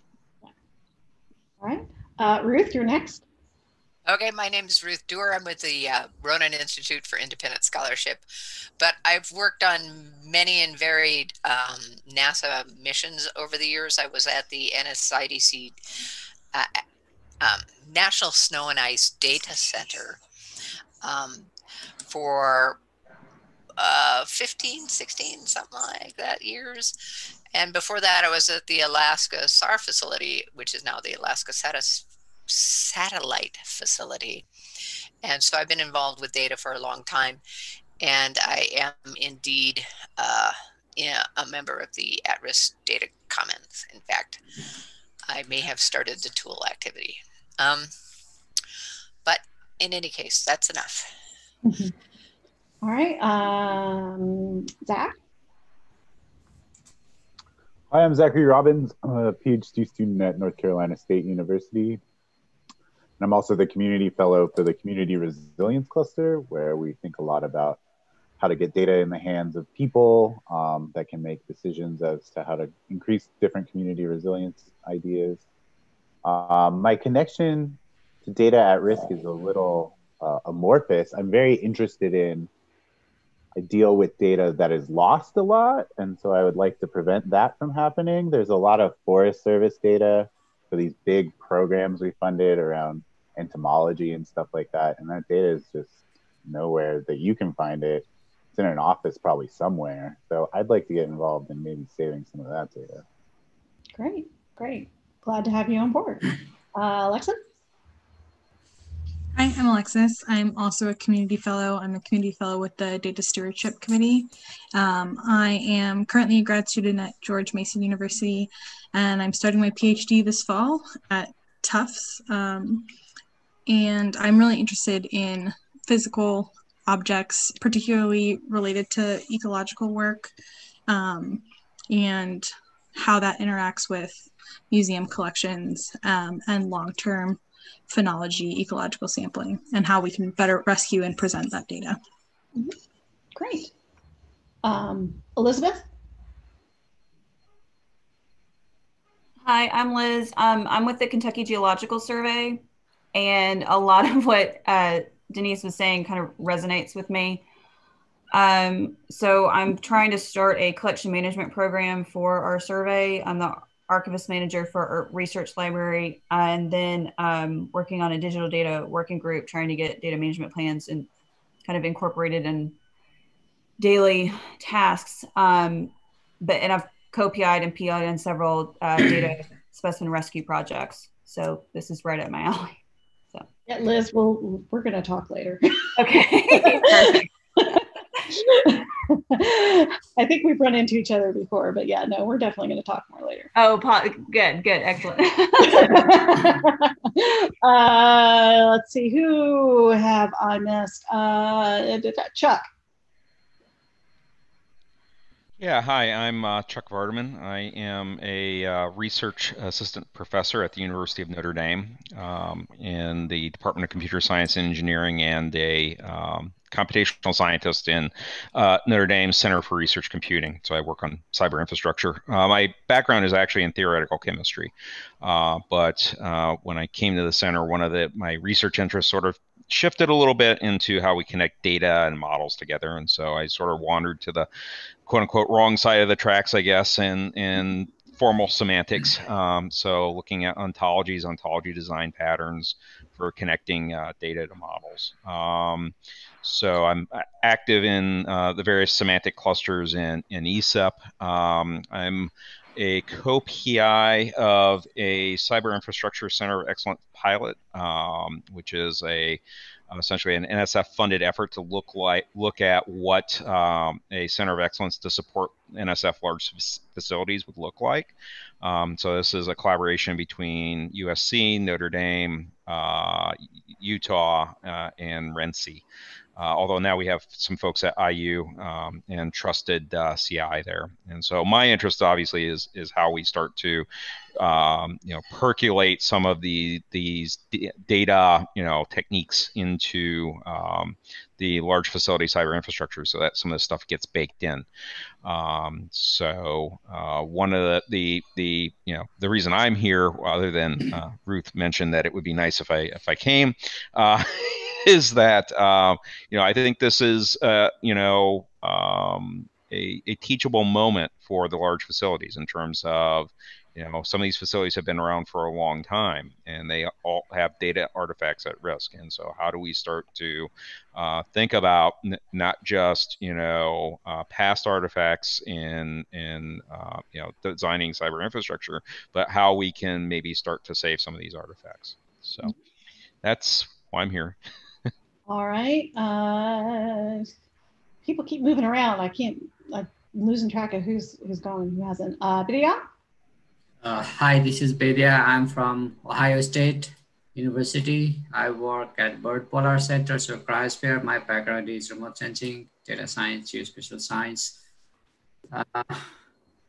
I'm interested in this field here. I mean, like in this session is, back in the day, we had to take this classical spatial data infrastructure, and I was in Europe that time, and we keep learning about this thing that Bill Clinton signed into law that all the data that is funded through public money should be free for lobby. Everything is free. So that kind of piqued my interest. Hey, US is a place to go.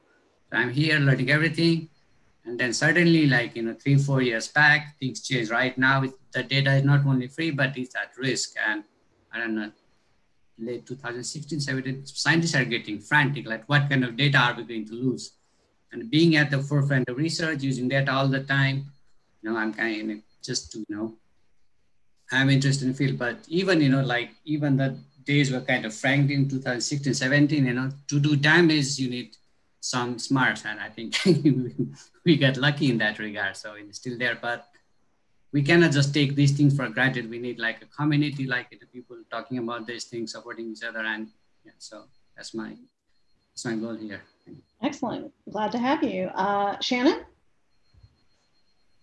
Hi, I'm Shannon Christopherson. I'm with the Arctic Institute of North America at the University of Calgary. I am their manager of data and information services, and I have a background in librarianship. And I'm really interested in data preservation and data rescue, and particularly in pulling data from bibliographic resources like journal articles and books. Dan Fuka is our last participant. Dan, are you back yet? He sent a message that he's going to be back a little bit late. Okay. Guess he's not back yet. So I am going to pass this back to Katie and or Ruth to talk about what we're actually going to do for the next hour and 15 minutes or so. I would like to say that I think we're going to stay in one room, and that we're going to start off by going through the data advocates path. Some of you may not know the data advocacy role because you weren't here earlier in the day, but the Data at Risk group is an organization that's building a tool to basically do a match.com for data. In other words, to match up people who have data needs with people who have data skills and can help with those needs, mediated by data experts in the middle. And those three groups of users are the submitters, the advocates, and the data heroes. The data heroes may very well be citizens who have some skills. Like they may know something about metadata, or they may have be good at OCRing documentation, or all sorts of skills. They may be a good programmer, for example. So, so that's what the roles are. And what we were planning to do today was validating our ideas about what the process for this should look like by actually working through a real example. And with that, I'm going to share my screen. And this is a real example, really. It is Dan Fuca's example. And I'm about to show you the very first email that I got. For this particular part of the process, I'm going to be the data advocate who just received the first communication on the subject. So hold on just a second while I get the right screen up. All right. So the very first email I got was this. Howdy, Ruth. Most of the data centers with reliable futures are very structure dependent. What would you recommend for a place for us to stick real-time updating data for which we're not certain of the structure? Basically, Elastic is the best database so far for this, but is there a free place with a reliable future that warehouses NoDB, Elastic Lucene type data? So what I would like to ask this community is what would you do if you got such an email? Or if this came as a submission and you're a data advocate for the at-risk data commons, and it's your job to help people with their data needs. What would you do next? Any thoughts from anybody? Feel free to speak up. Put it in chat. I don't care where you put it. I just would like a little audience participation. Do you want my honest reaction, initial reaction? Sure. I'd cry. No, I wouldn't cry. No, but it would be, wow, I'm glad this person reached out. Let's see what we can find. Okay. Any other thoughts? Yeah, I mean, I might have some more questions based. I mean, this email is very specific to a set of technologies, right? So he's thinking in terms of using Elasticsearch or Lucene to do the indexing of the underlying data sets, right? But he hasn't said much about that. These are sort of loose, structured data that's going to be uploaded to this thing, but that there's not much more information there, right? And so, doing an assessment as to the correct location and everything else that this may need to go, I think I would probably formulate an additional set of questions that, okay, well, you're not certain of the structure, but you're certain of the thematics of it. You're certain of some other sorts of things, maybe. So what things can you tell us about it? And, what is the raw data structure that you're thinking about as being transferred? And then talk about, well, why Elasticsearch and Lucene for doing the indexing, right? So. Okay. So I hope actually Zach and Alexis, or both of them, are taking good notes here, because good feedback. So this is what I actually did. And nobody noticed that I said first contact. Jeez, nobody's here is a Trekkie. I got it. I just didn't react. I reacted on camera, but you didn't see it, I guess. Okay. No encouragement there. That's the theme. All right, fine. Okay, so while you've talked about data format, this is my email back to him. You haven't talked about data content. What discipline? Hydrology? In other words, I was trying to get him to give me a little bit more information because I had no clue what he was talking about yet. I mean, I know what the technologies are, but what is the data? And this is his response. Data is cost domain, geo, hydro, geodesy, atmosphere, bio, insect sounds, locations, types, animal sciences, ag management, and community sensing, your stuff. Basically everything but space science. Granted, scratch that, space science as well.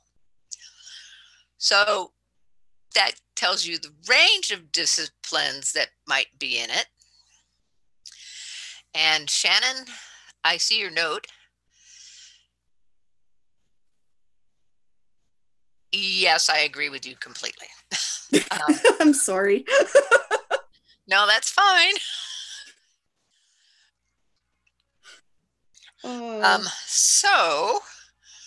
So now what would you do? Any thoughts?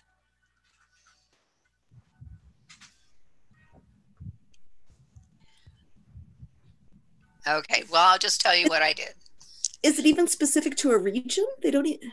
No, this is all I had, okay? This is all. Literally all.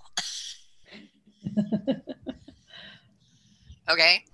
And we're going to rescue this today, okay? Yep. Oh, and Dan is back. Okay. By the way. In case you didn't know, this communication is between Dan and Ruth, and it is a really good simulation of... It's not a simulation. It's well, no. It is a good example of the type of interactions and process we're probably going to be going through. Right. Once we start accepting submissions. Right.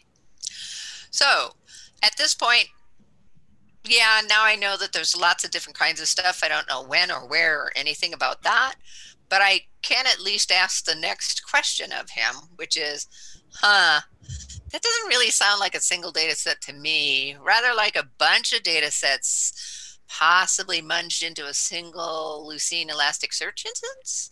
Am I understanding anything here correctly? And his response was, written right there, a single sensing unit might be sending different combinations of data, and indeed each sensor on the unit might send at different times, so in reality each sensor becomes this base unit. A horse, for example, sends motion, location, and temperature, along with the base GPS SNRs for each satellite. Also in the field would be a weather station configuration and gas sensors scattered about, possibly soil moisture, stream flow, you name it. Basically anything, yet multiple studies for which in the future the data would be combined. Unstructured everything. So it's a neon unit, is that what you're saying? No. We'll eventually get there. So any comments? What would you do next? Do we know where they're from? It sounds like it might be a research station. I know where he's from. Yep.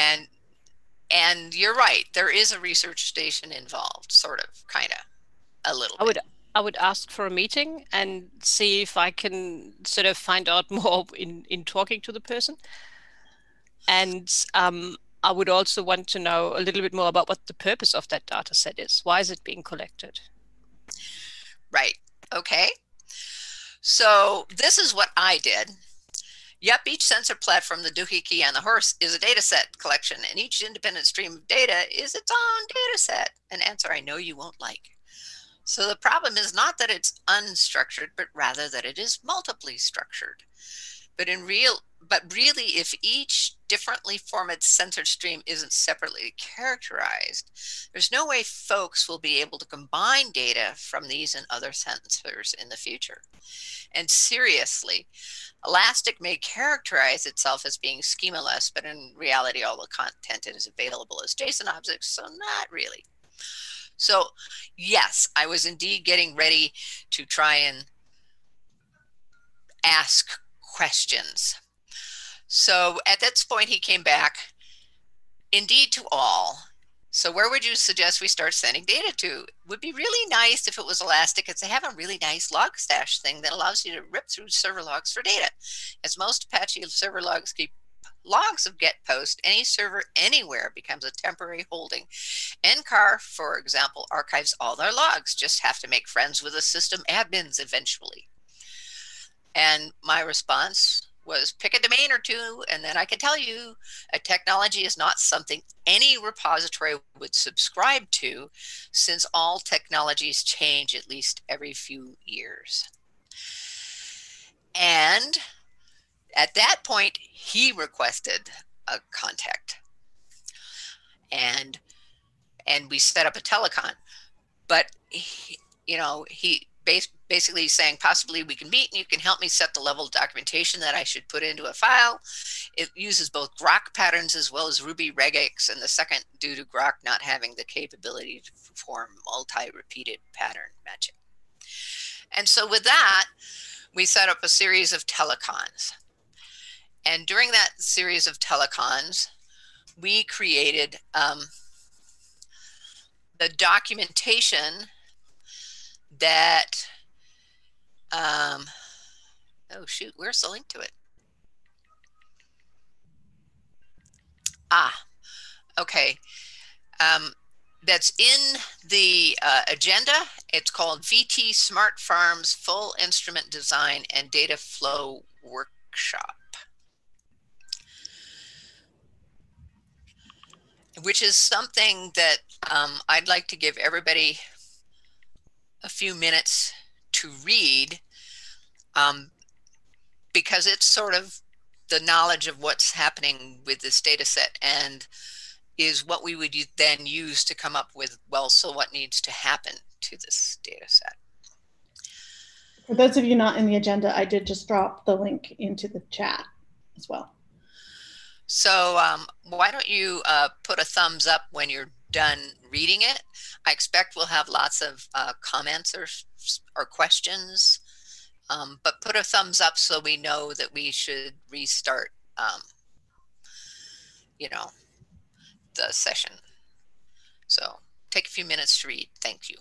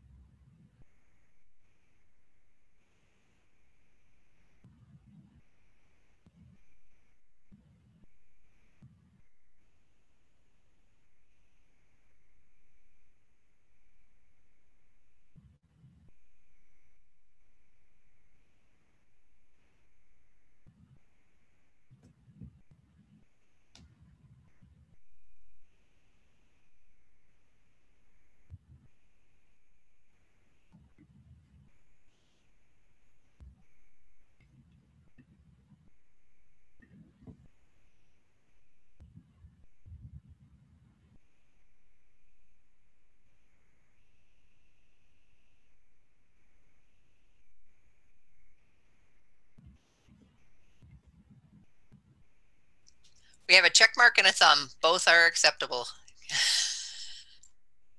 Yep, you can also drop it in chat because thumbs up goes away pretty quickly.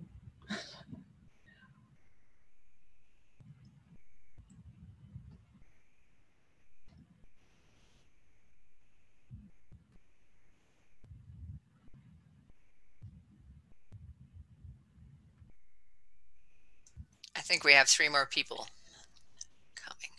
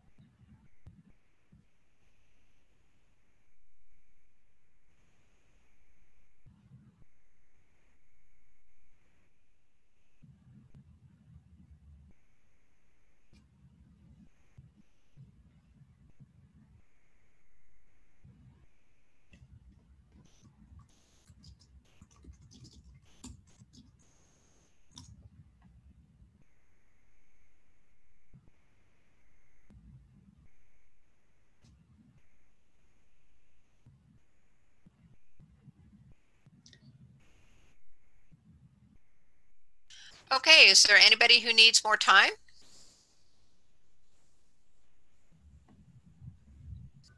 Okay, well, in that case, I guess we'll continue on. So, given what you've just read, what are your thoughts? Ruth, did you want to share your screen again? Do you have more to share, or are you done with that? I'm done with that. This Okay. is just a conversation. Just wanted to make sure. Yeah. So any thoughts?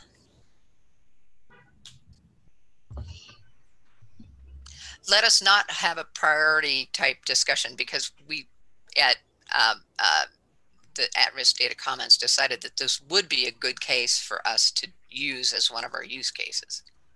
So if this is now what you have is a okay, I suppose we can screen share that. Actually, I don't have all the links to all of the bits and pieces. It's in our notes, I think. All right, so I'm going to open up the several documents.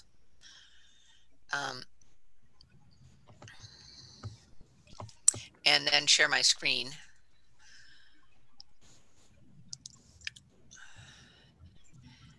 And we can switch back and forth between them. And I'll move this over here.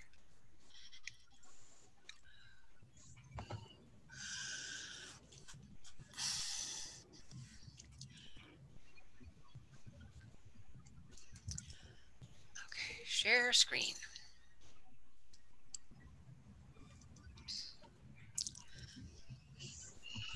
Okay, so this was the document that you were all just reading, and you can see the full list of participants or leads of that workshop. And this is sort of when the data was acquired and where it happened. This is sort of the purpose of that workshop, which is to basically demonstrate, you know, that you can build low cost, easy to build things that can be locally deployed and monitored for various environmental conditions. And in this particular case, there were basically 3 types of sensors built: weather sensors, which had temperature, humidity, and air pressure, soil moisture, and animal behavior sensors, basically just tracking the movement of horses. And in general, the core of each sensor was the same, and the difference is really whether or not it had soil moisture. And there were a couple of visualizations for the data that you could actually go look at if you wanted to. I'm not going to do that. But here is where the data was acquired. I think there's a little further down. No, I guess, yeah, it's not there. You can actually see the position of every data point. But there's a fixed weather sensor up here that was continuously sending data. These instruments were built right here. I presume everybody can see my cursor, right? Yep. Okay, good. Okay, the instruments were built right there. This is a horse barn where the horses that got censored tended to be, and especially during a demonstration that they had. And then there's this paddock thing around here. One of the visualizations links up above. Actually, if you look at it, and I guess I will open it up, actually allows you to see where each of the data points were. Maybe it'll load. Yay.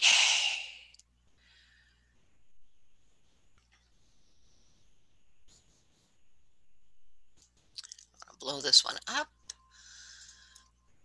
and zoom in a lot.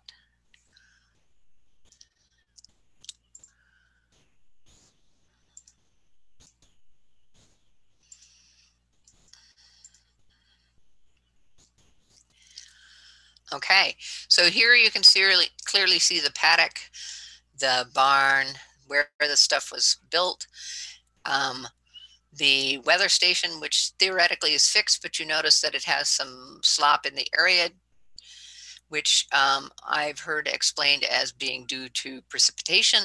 And then people were also walking up and down roads and things like that out and about.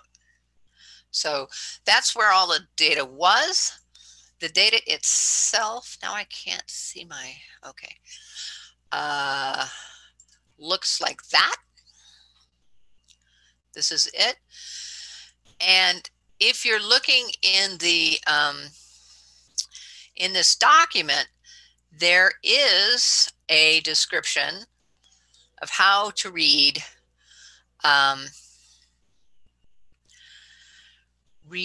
each of those records. So the part that is data, in other words, these are really just logs from your web server logs. But the data part of it is between these quotes, basically. You know, get VT sensor. And it is formatted like this. So here's the string that is the data. And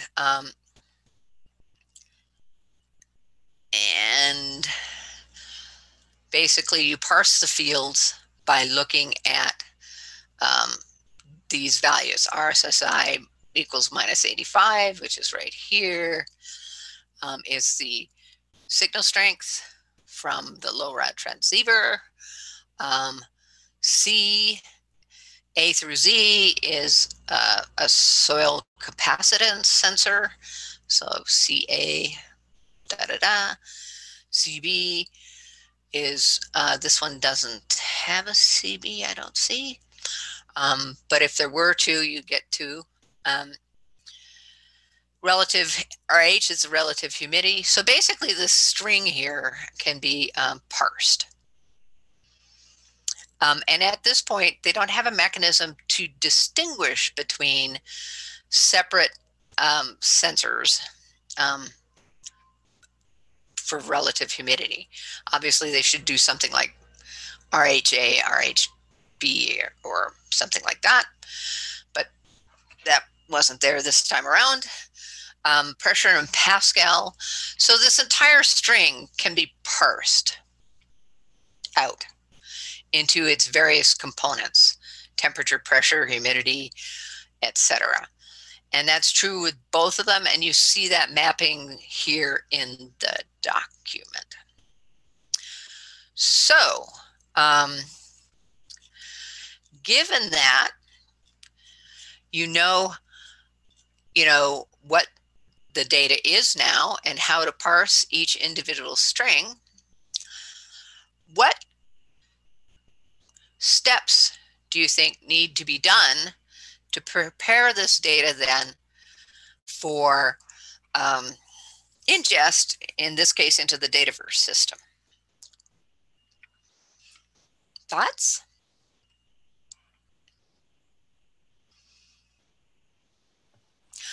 I'm not that familiar with the Dataverse system. What does Dataverse need? Katie, that would be something for you to answer.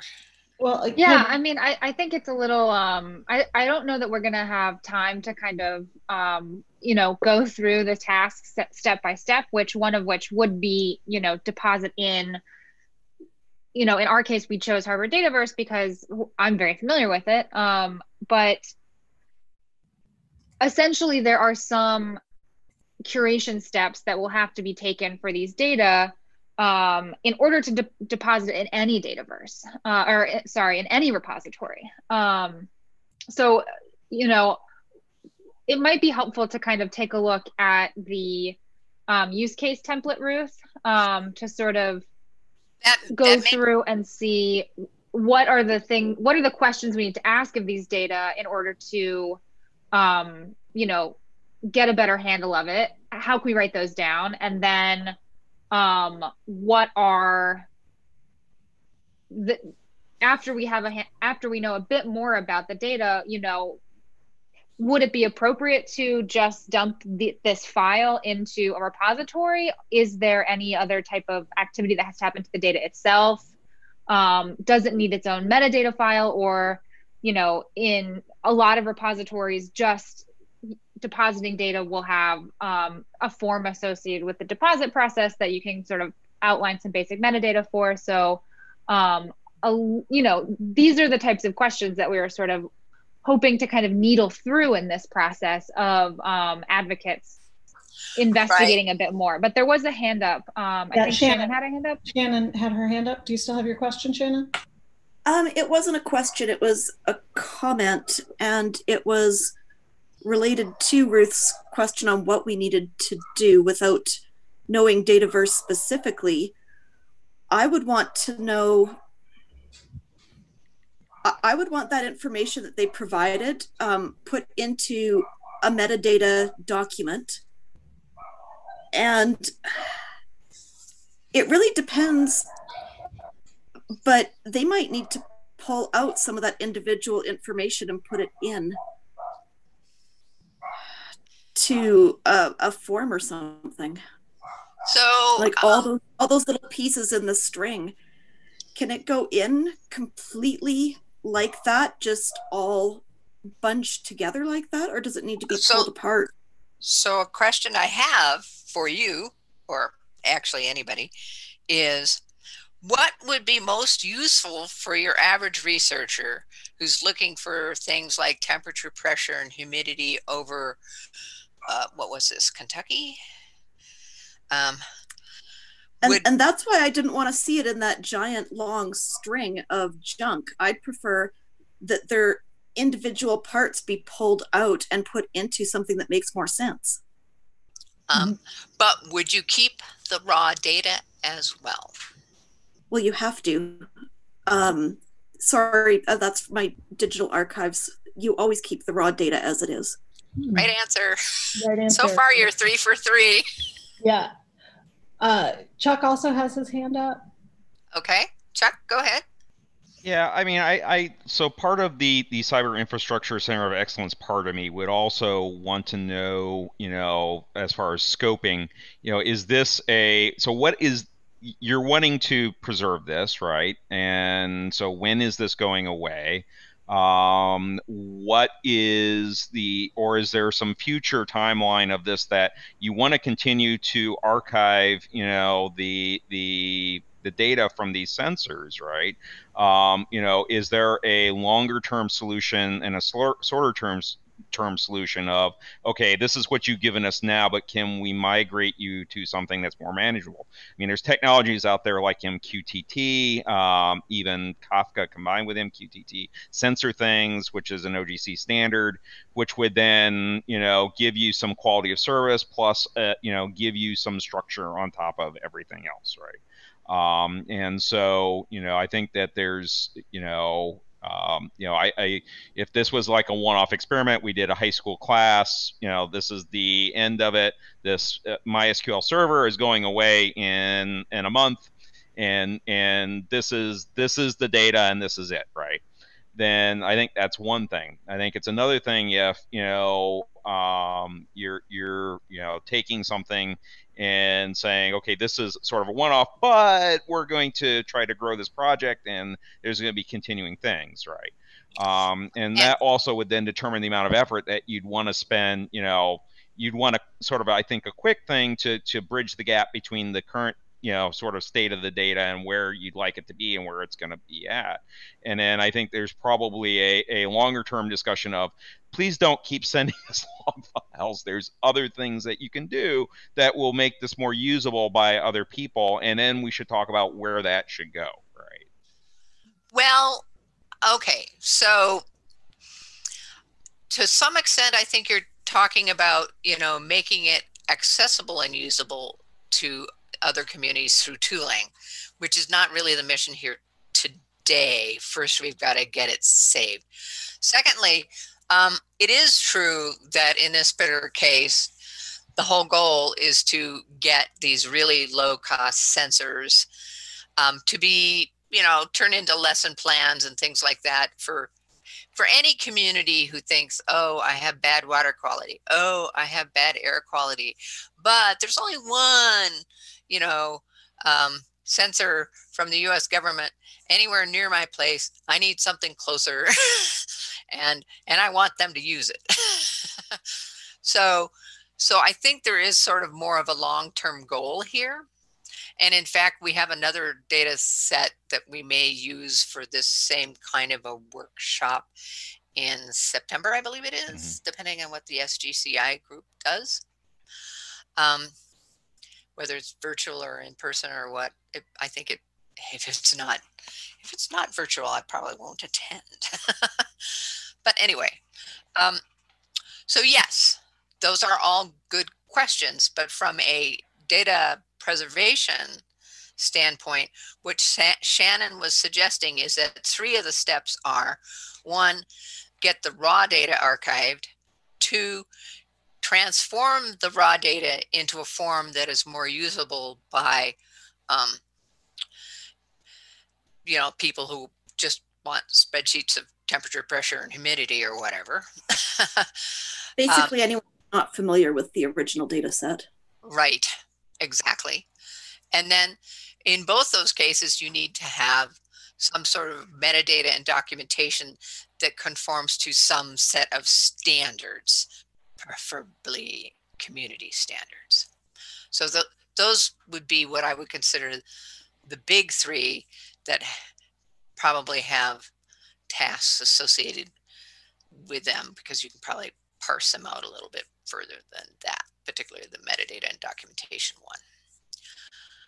So Katie, do you want to talk through what you actually had here? I believe this is sure. Yeah. Let me. Do you want me to stop sharing? Yeah, do you mind if I share it instead? Please.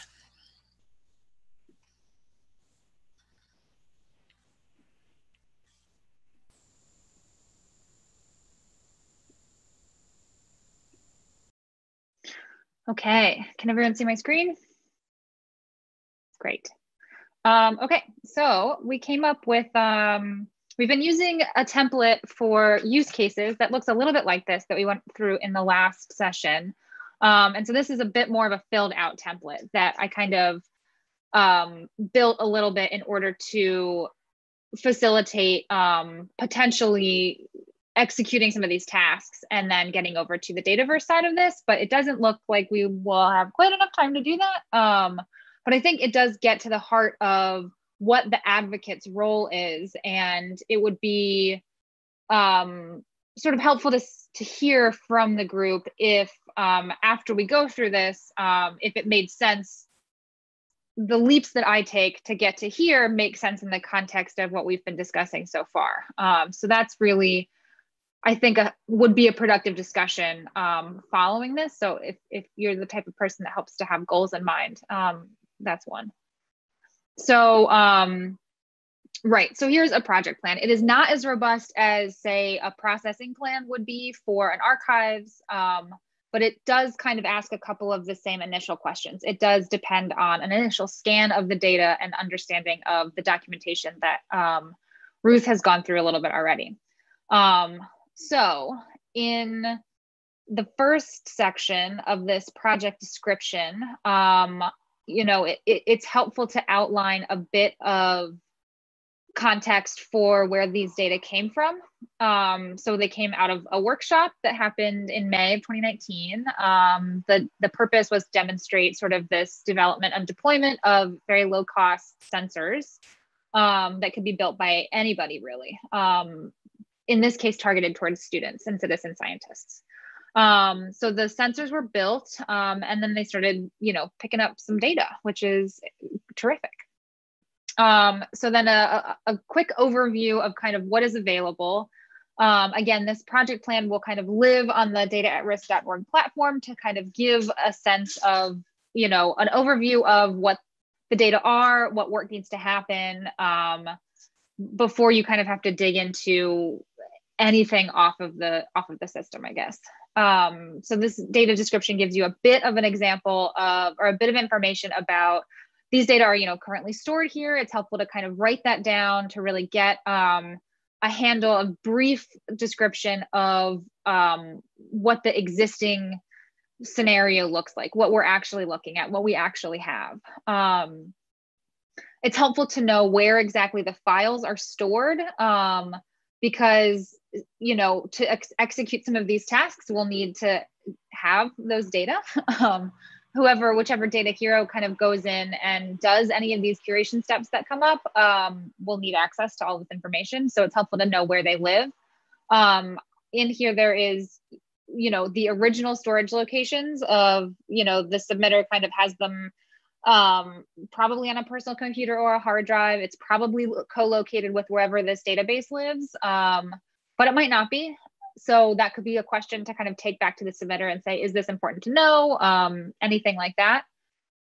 There is some limited documentation available. The data centers are not currently live, so they're not currently producing data. And so the data that we have is in fact complete from the workshop days.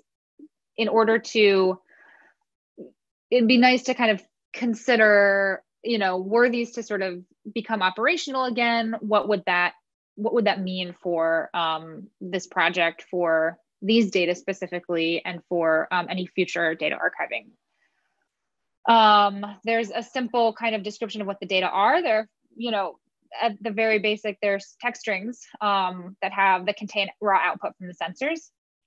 And then we just put everything on Google Drive. So there's a link to the Drive folder that has all the data and the documentation in it. And that's what, you know, we probably anticipate people are going to be heavily relying on a lot of systems like Google Drive and other open, simple, collaborative tools to sort of share data back and forth.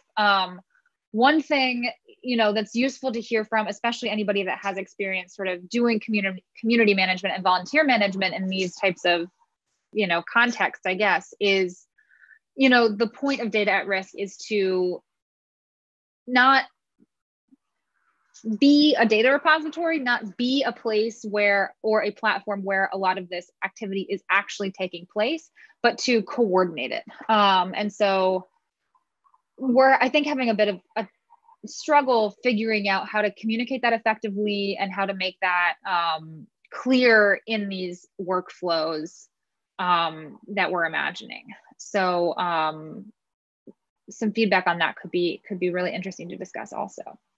As far as stakeholders go, scientists, citizen scientists, policymakers, teachers, environmentalists, you know, a lot of people that could be interested in these types of data. So that's another way to consider what needs to happen to these data for policymakers, for, you know, citizen scientists, or, you know, your average researcher that wants to have a better understanding of climate data, of, you know, things like that. It might be worth considering, you know, folks may not have, end users may not have the skills or the desire or the bandwidth to do data cleaning and data transforming. So in the next piece, we think about what does that mean for a success outcome? So in our, you know, super successful end condition, data are transformed into tabular data that have clear variable names that are very easy to understand and use.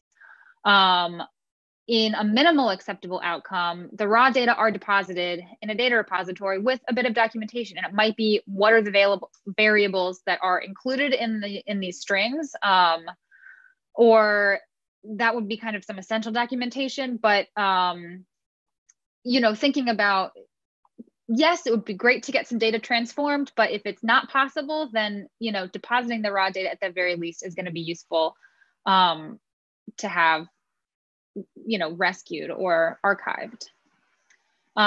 Documentation files are created, which really in this case means a lot of going back through that documentation we already have, thinking about how to format it so it's easy to read, easy to understand, looking at those variable names that have been added to that documentation and seeing if they do in fact match up. Depositing the data and their documentation in, we chose Harvard Dataverse, but there are a number of generalist repositories or domain repositories that could be more appropriate for these data. We want to make sure they have some metadata, that they have licenses applied to them, and that there are terms of use available. And it will be interesting to kind of consider asking the submitter, are there any other supplemental material that you haven't given us? Is there a poster from anything? Is there, are there any visualizations that you've created that might be of interest? Going back one more time and making sure that if there's any other supplemental material, it could be useful to keep that with the data itself also.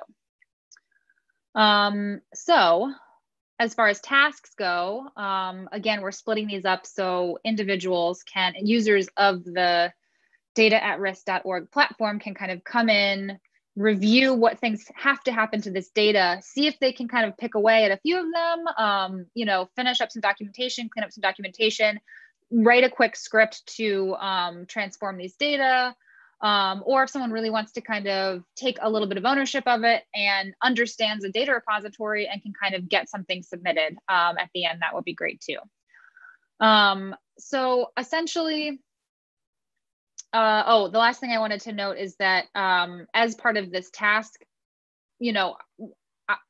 thinking through why it's important to transform stuff brings up the case of how you transform it and creating some provenance information and contextual information for all of the steps that you took in adjusting or changing or transforming the data is essential to, remain with this data package. And so, so a little bit of my background is in archives management. So this is a hat that I wear a lot, and sort of thinking about what contextual information is going to be essential for end users to understand this data. Okay, so in addition to the questions I kind of threw out there at the beginning, it might be useful to talk about what else do we need to effectively curate it? What happens if, I guess as a corollary, what happens and what changes about this curation process if you can't obtain additional info? So if you go through and start doing some data transformation, you run into a number of the value, hundreds of values in a single variable column just are not looking right. They actually have some characters in there that don't fit with the patterns that have already been identified. What do you do in those circumstances? If you don't have access to the original submitter, when things like this trip you up, what would be a way to manage that in the context of this volunteer sort of, individual level type of, volunteer curation work? Another one we've been considering is whether it might be useful to have skills kind of listed or tagged on some of these tasks. So would it be helpful to kind of select or self-identify with some skills and then either be pointed towards tasks that you might be able to complete, or you'd be able to select things based on some skills that you think you might have, or it'd be useful to see what skills it would take in order to do this. Similar things could be like how much time it might take, other sort of evaluations of the task itself that could be useful. Yeah, and then general feedback on the workshop, but I guess we'll save that for the very end.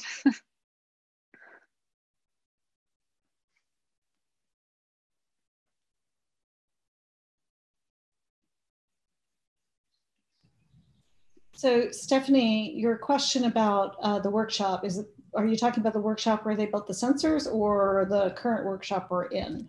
Sorry, the workshop where they built the sensors, because I thought if it's a school thing, I was wondering if they were doing this on an ongoing basis, which means you get an annual data set or something like, or annual set of data, if you like.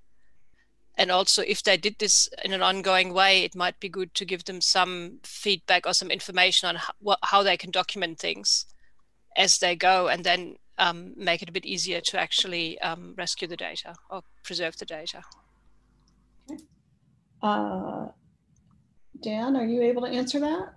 Or I am, and I actually threw a question into the chat, is the possibility of, and which is basically spot on to the last comment, is something that I would add to this is recommendations for the person or the group, that being me, for if or when the sensors or if another project, the data flow might come online again. So if there's scripts that are required to be run for the data to be put into Dataverse or whatever repository it's going into, what is the simplest, how do you make it as simple as possible with as least amount of effort to do that? And Ruth and I have discussed that with this project specifically, and going the next step to talk to Dataverse is, well, we already have this Apache log ripper, and that can send data anywhere. So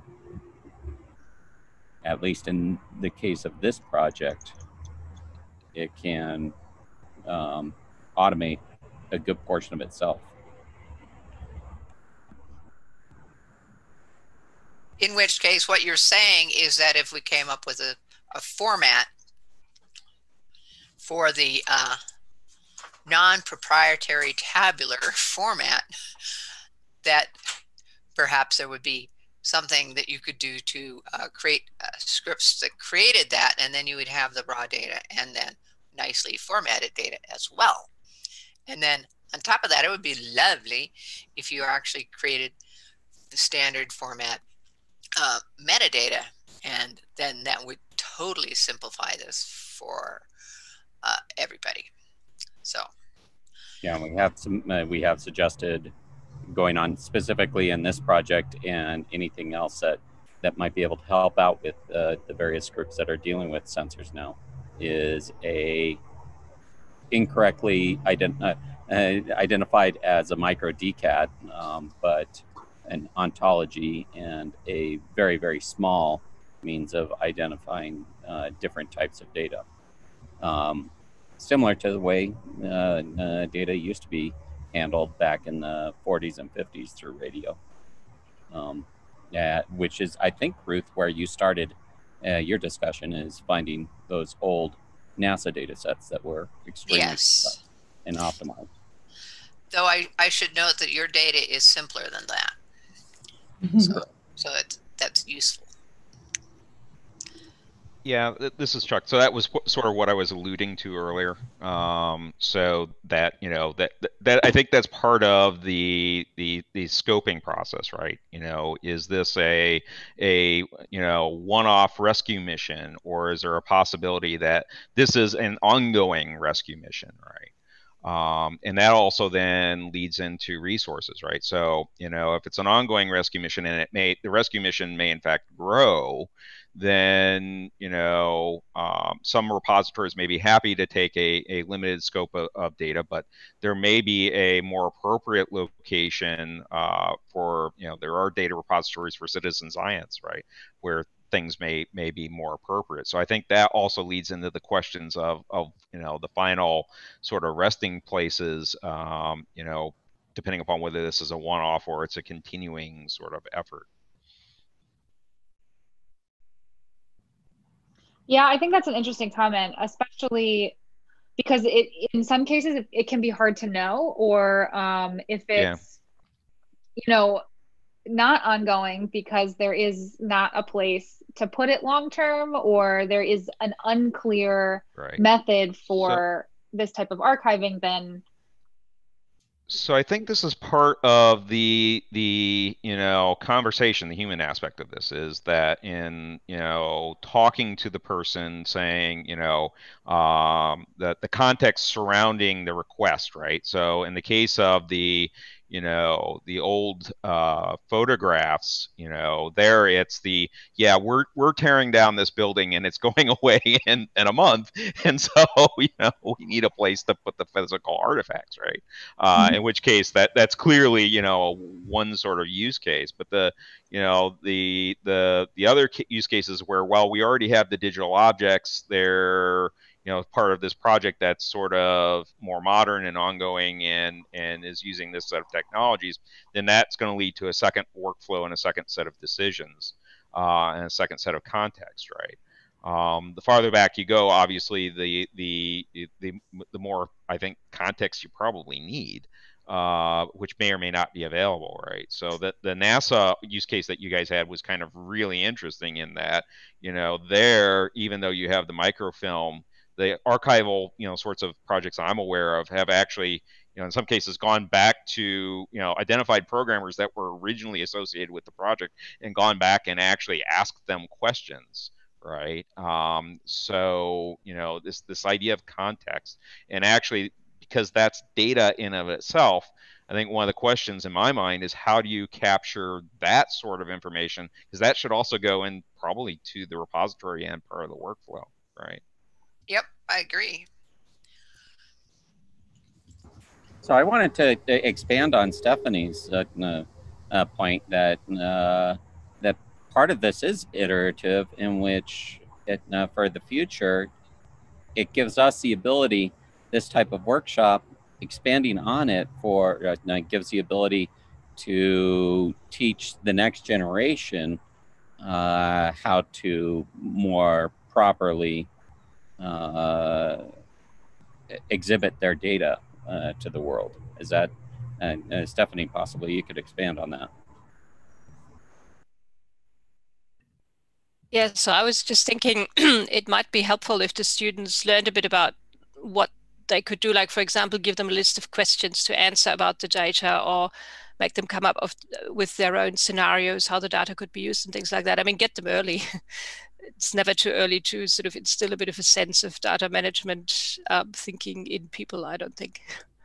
So that was my thinking behind it, because it sounds like a really good learning experience for the students, and sort of the fact that it's not just about the technical data and how you capture that and what you do with it, but also things around what would people want to do with this data, and how can you make sure that people understand what the data is about. I think that's a really good combination of things for students to learn. And Ruth, possibly you could expand just slightly or fill in the gaps. Where this project actually started was, it doesn't have any, it's not trying to solve any type of scientific question. Rather, it stemmed off of trying to educate data scientists because so many data scientists are now removed from the sensors that they don't actually understand it. So it started with a workshop that was in that we held in Hawaii that allowed for just saying, hey, you data scientist, you AI person, you machine learning person, you build a sensor and deploy it in this in a jungle or in a desert or in one of the ecosystems that we had access to. So this was actually initiated off of educating AI people and data scientists as to what sensors actually produce.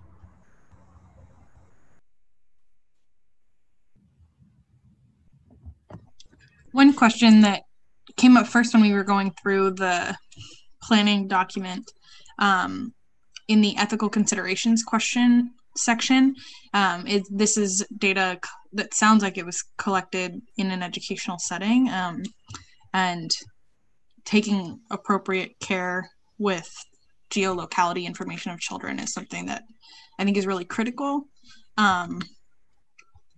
So I'm not sure if it's completely problematic in this case, but other citizen science data sets where you do have locality information and knowledge that the people collecting the data are underage is pretty, I think, something that needs to be considered. And one of the things that sort of brings up is, I was wondering whether there's a plan to have some sort of guidance for the advocates or for the helpers, because some things like it's very clear, like, oh, we shouldn't share someone's medical information, but other things I think can be more challenging and nuanced to know whether it is an ethical violation to share or warehouse this kind of data.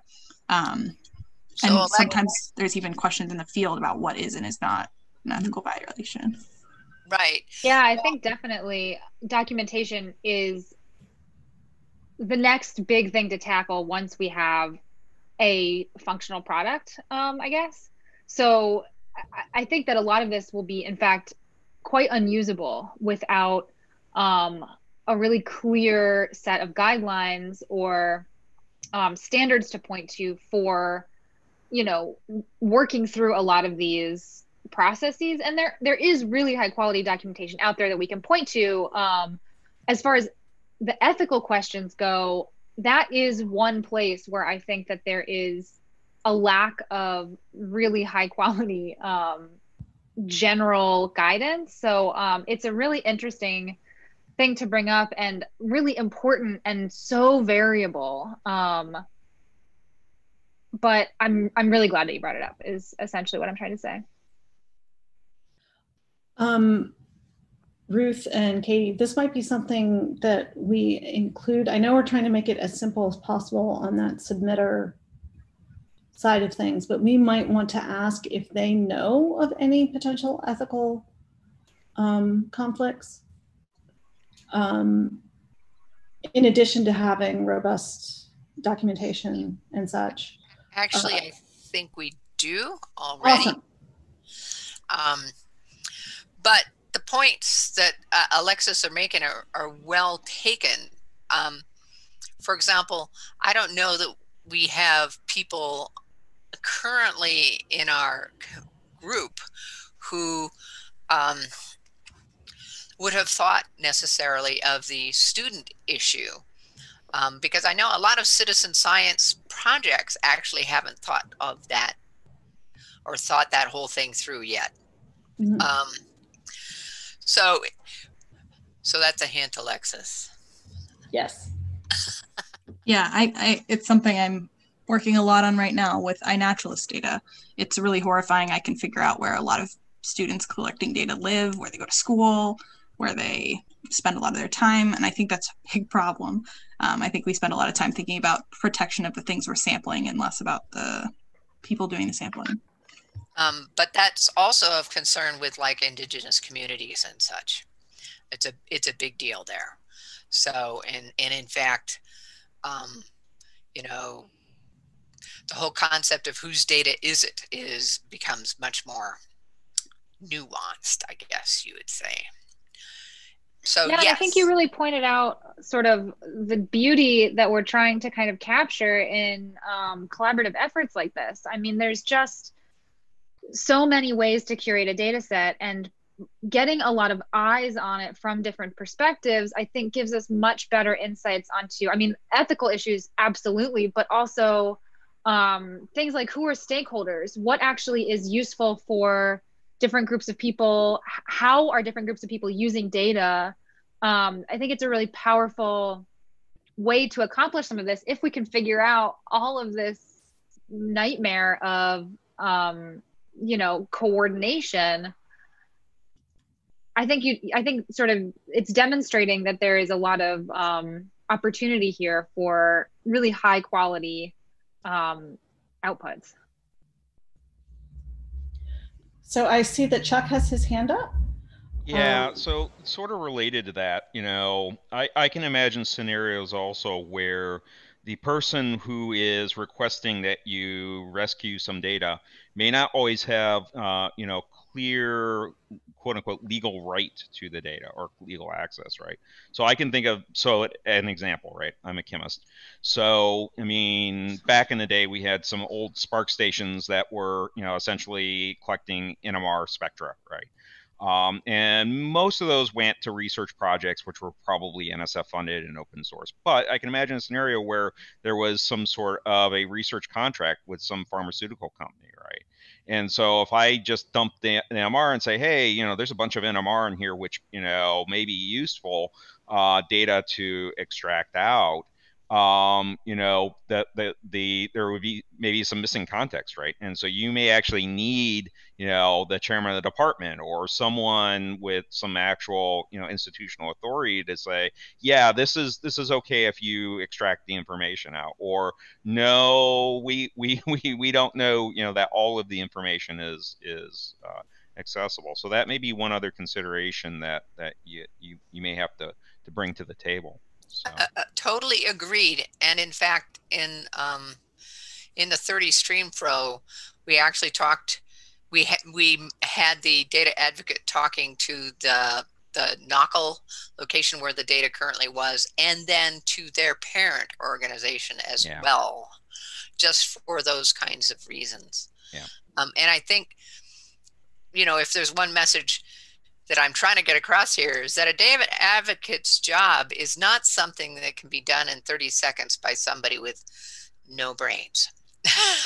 No, and particularly no guidance, right? And the other thing is that I would also recommend capturing outflow of the data advocates, because I mean, as the data advocates go and they get more, you know, quote unquote samples of types of data that need to be rescued, all of that information needs to feed back in the system to improve sort of the guidance documents, you know, that's sort of the workflows of those people based upon the lessons that they're learning as they're going. That's indeed true, and is one of the reasons why we have a history table, which I guess you call a provenance record for. In other words, we want to know exactly what happened to each of these, you know, everything. The original submission got split up into these tasks for these reasons. This task had these things happen to it along the way, that kind of thing. That and maybe a debriefing, right? So, you know, those sorts of things may not capture as much. I mean, it adds work to probably you guys, but I think that, you know, a debriefing conversation can probably get at more of these than maybe an automated sort of questionnaire. You know, in the beginning, it's probably not that much work. If this actually takes off and you have, and hopefully it does, you know, you may have lots of volunteers to do this, and it may become more difficult, so you have to do some sampling of it. But I think that might be a useful thing, at least at the beginning, be able to get a handle on how well things are working. Yeah. Right? So. And I note that Stephanie talked about licensing, and yes, actually, Katie's plan for this particular data set did have licensing in the tasking list. So yes, that is very important. The one would like to think that things were, quote, open, but in reality. So kind of related, it's not just, you know, kind of the licensing of our output, but is there any licensing consideration on the data that's coming in as well? Is someone trying to save some data that has some license that means that you can't?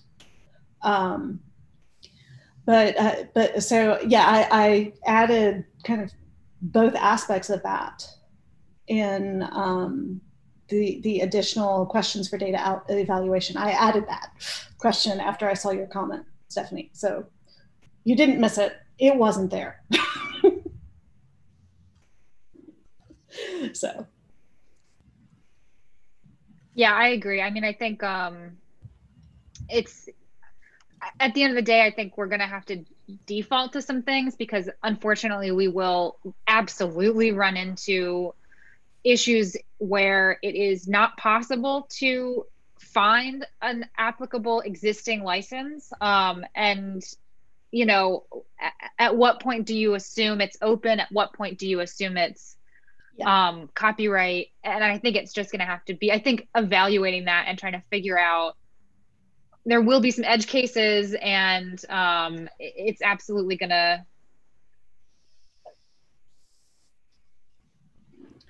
the one thing I'm worried about is becoming an LLC and then becoming liable for applying open licenses onto proprietary data. Yeah, so. that was actually my concern in bringing up what I did, was that you don't necessarily have, you know, shielding that, you know, a government project, quote unquote, might have, or some other sort of situation, right? So yeah. I think and that's then the a question major is issue down the line. the liability for repositories, right? So it's not just the fact that you guys are taking. In fact, you're probably less in Dutch than necessarily the final resting home for an artifact, right?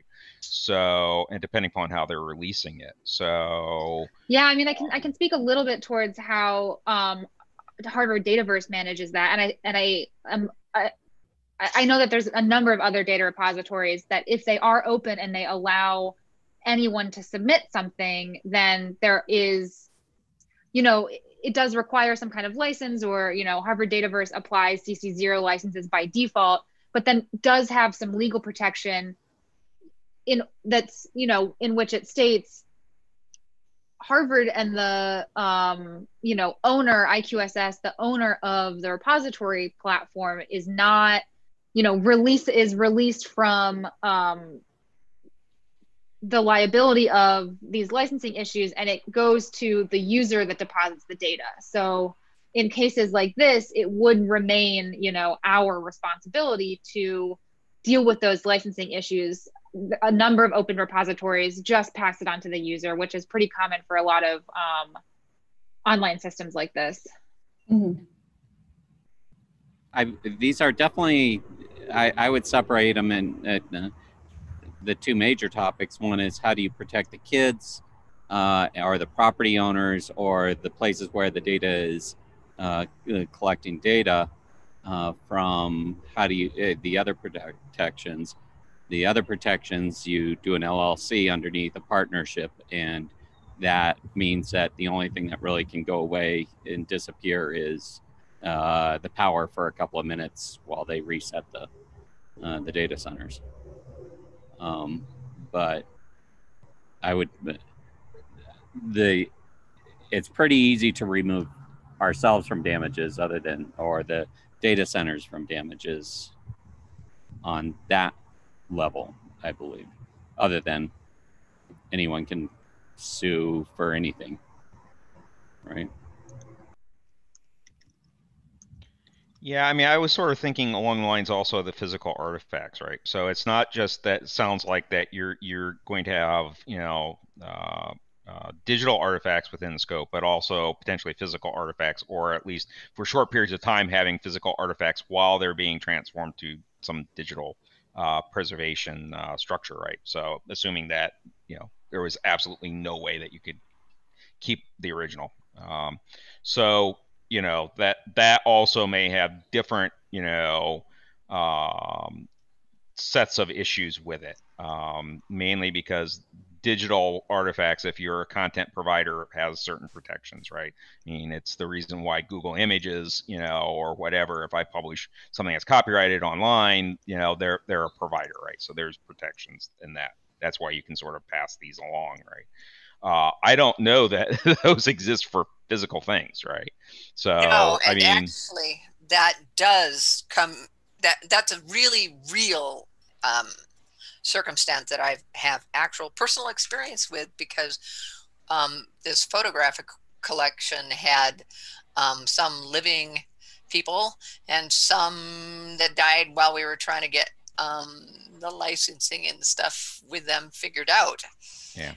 And so yeah, it can be a can of worms. It indeed can be, but you have to know about that in advance. But I do know we're 3 minutes from the end of this session. Wow. And we should actually figure out what our 3 takeaways are and do our wrap up stuff that we're supposed to do. I sincerely hope everybody who is here will, like our session. Mm-hmm. They have a feedback button. We would take feedback if you think there are other ways we could do this sort of work, or ways to improve these kinds of sessions. We were a little bit surprised because we had 30 people sign up, but actually these have been about a dozen instead. But I do think that this has been highly valuable. Yes, I certainly feel like it was useful as with what we're doing with data at risk. I would like to invite everybody who's here. If you are interested in doing more work with us, we're always looking for more people to be involved. We have a Google group email list. You can reach out to me or Katie or Ruth, and we can get you on that. You know, we meet weekly. You don't have to show up every week. Show up when you can. But we'd love more of your input, because the greater the diversity of people that we have involved in the development of this, the more robust it is. Because just in the session today, certainly topics came up that we hadn't necessarily thought about, or at least we thought about, but not at the right point in the process. So I very much feel like I got a lot out of this. No, I think it's been a very good session. Even if we didn't get to actually submit your data to Dataverse, Daniel, we didn't quite get there, but we could have. Well, I think the important, the most important part is the back to the submitter of the data, or the source of the data, to actually work through the nuances of continuing the data feed, and what continuing the data feed actually means for the nuances. Mm-hmm. Like, the best way to say it. Anyways, we are planning on doing another one of these workshops again in September. So if you have suggestions, please make them so we make the next one better. Mm-hmm. Yeah, I'd just like to echo everybody's sentiments so far. Thank you for joining and your great comments. I hope you were able to take away something good from this. I know we did, and I hope it wasn't too one-sided. So yeah, thanks a lot.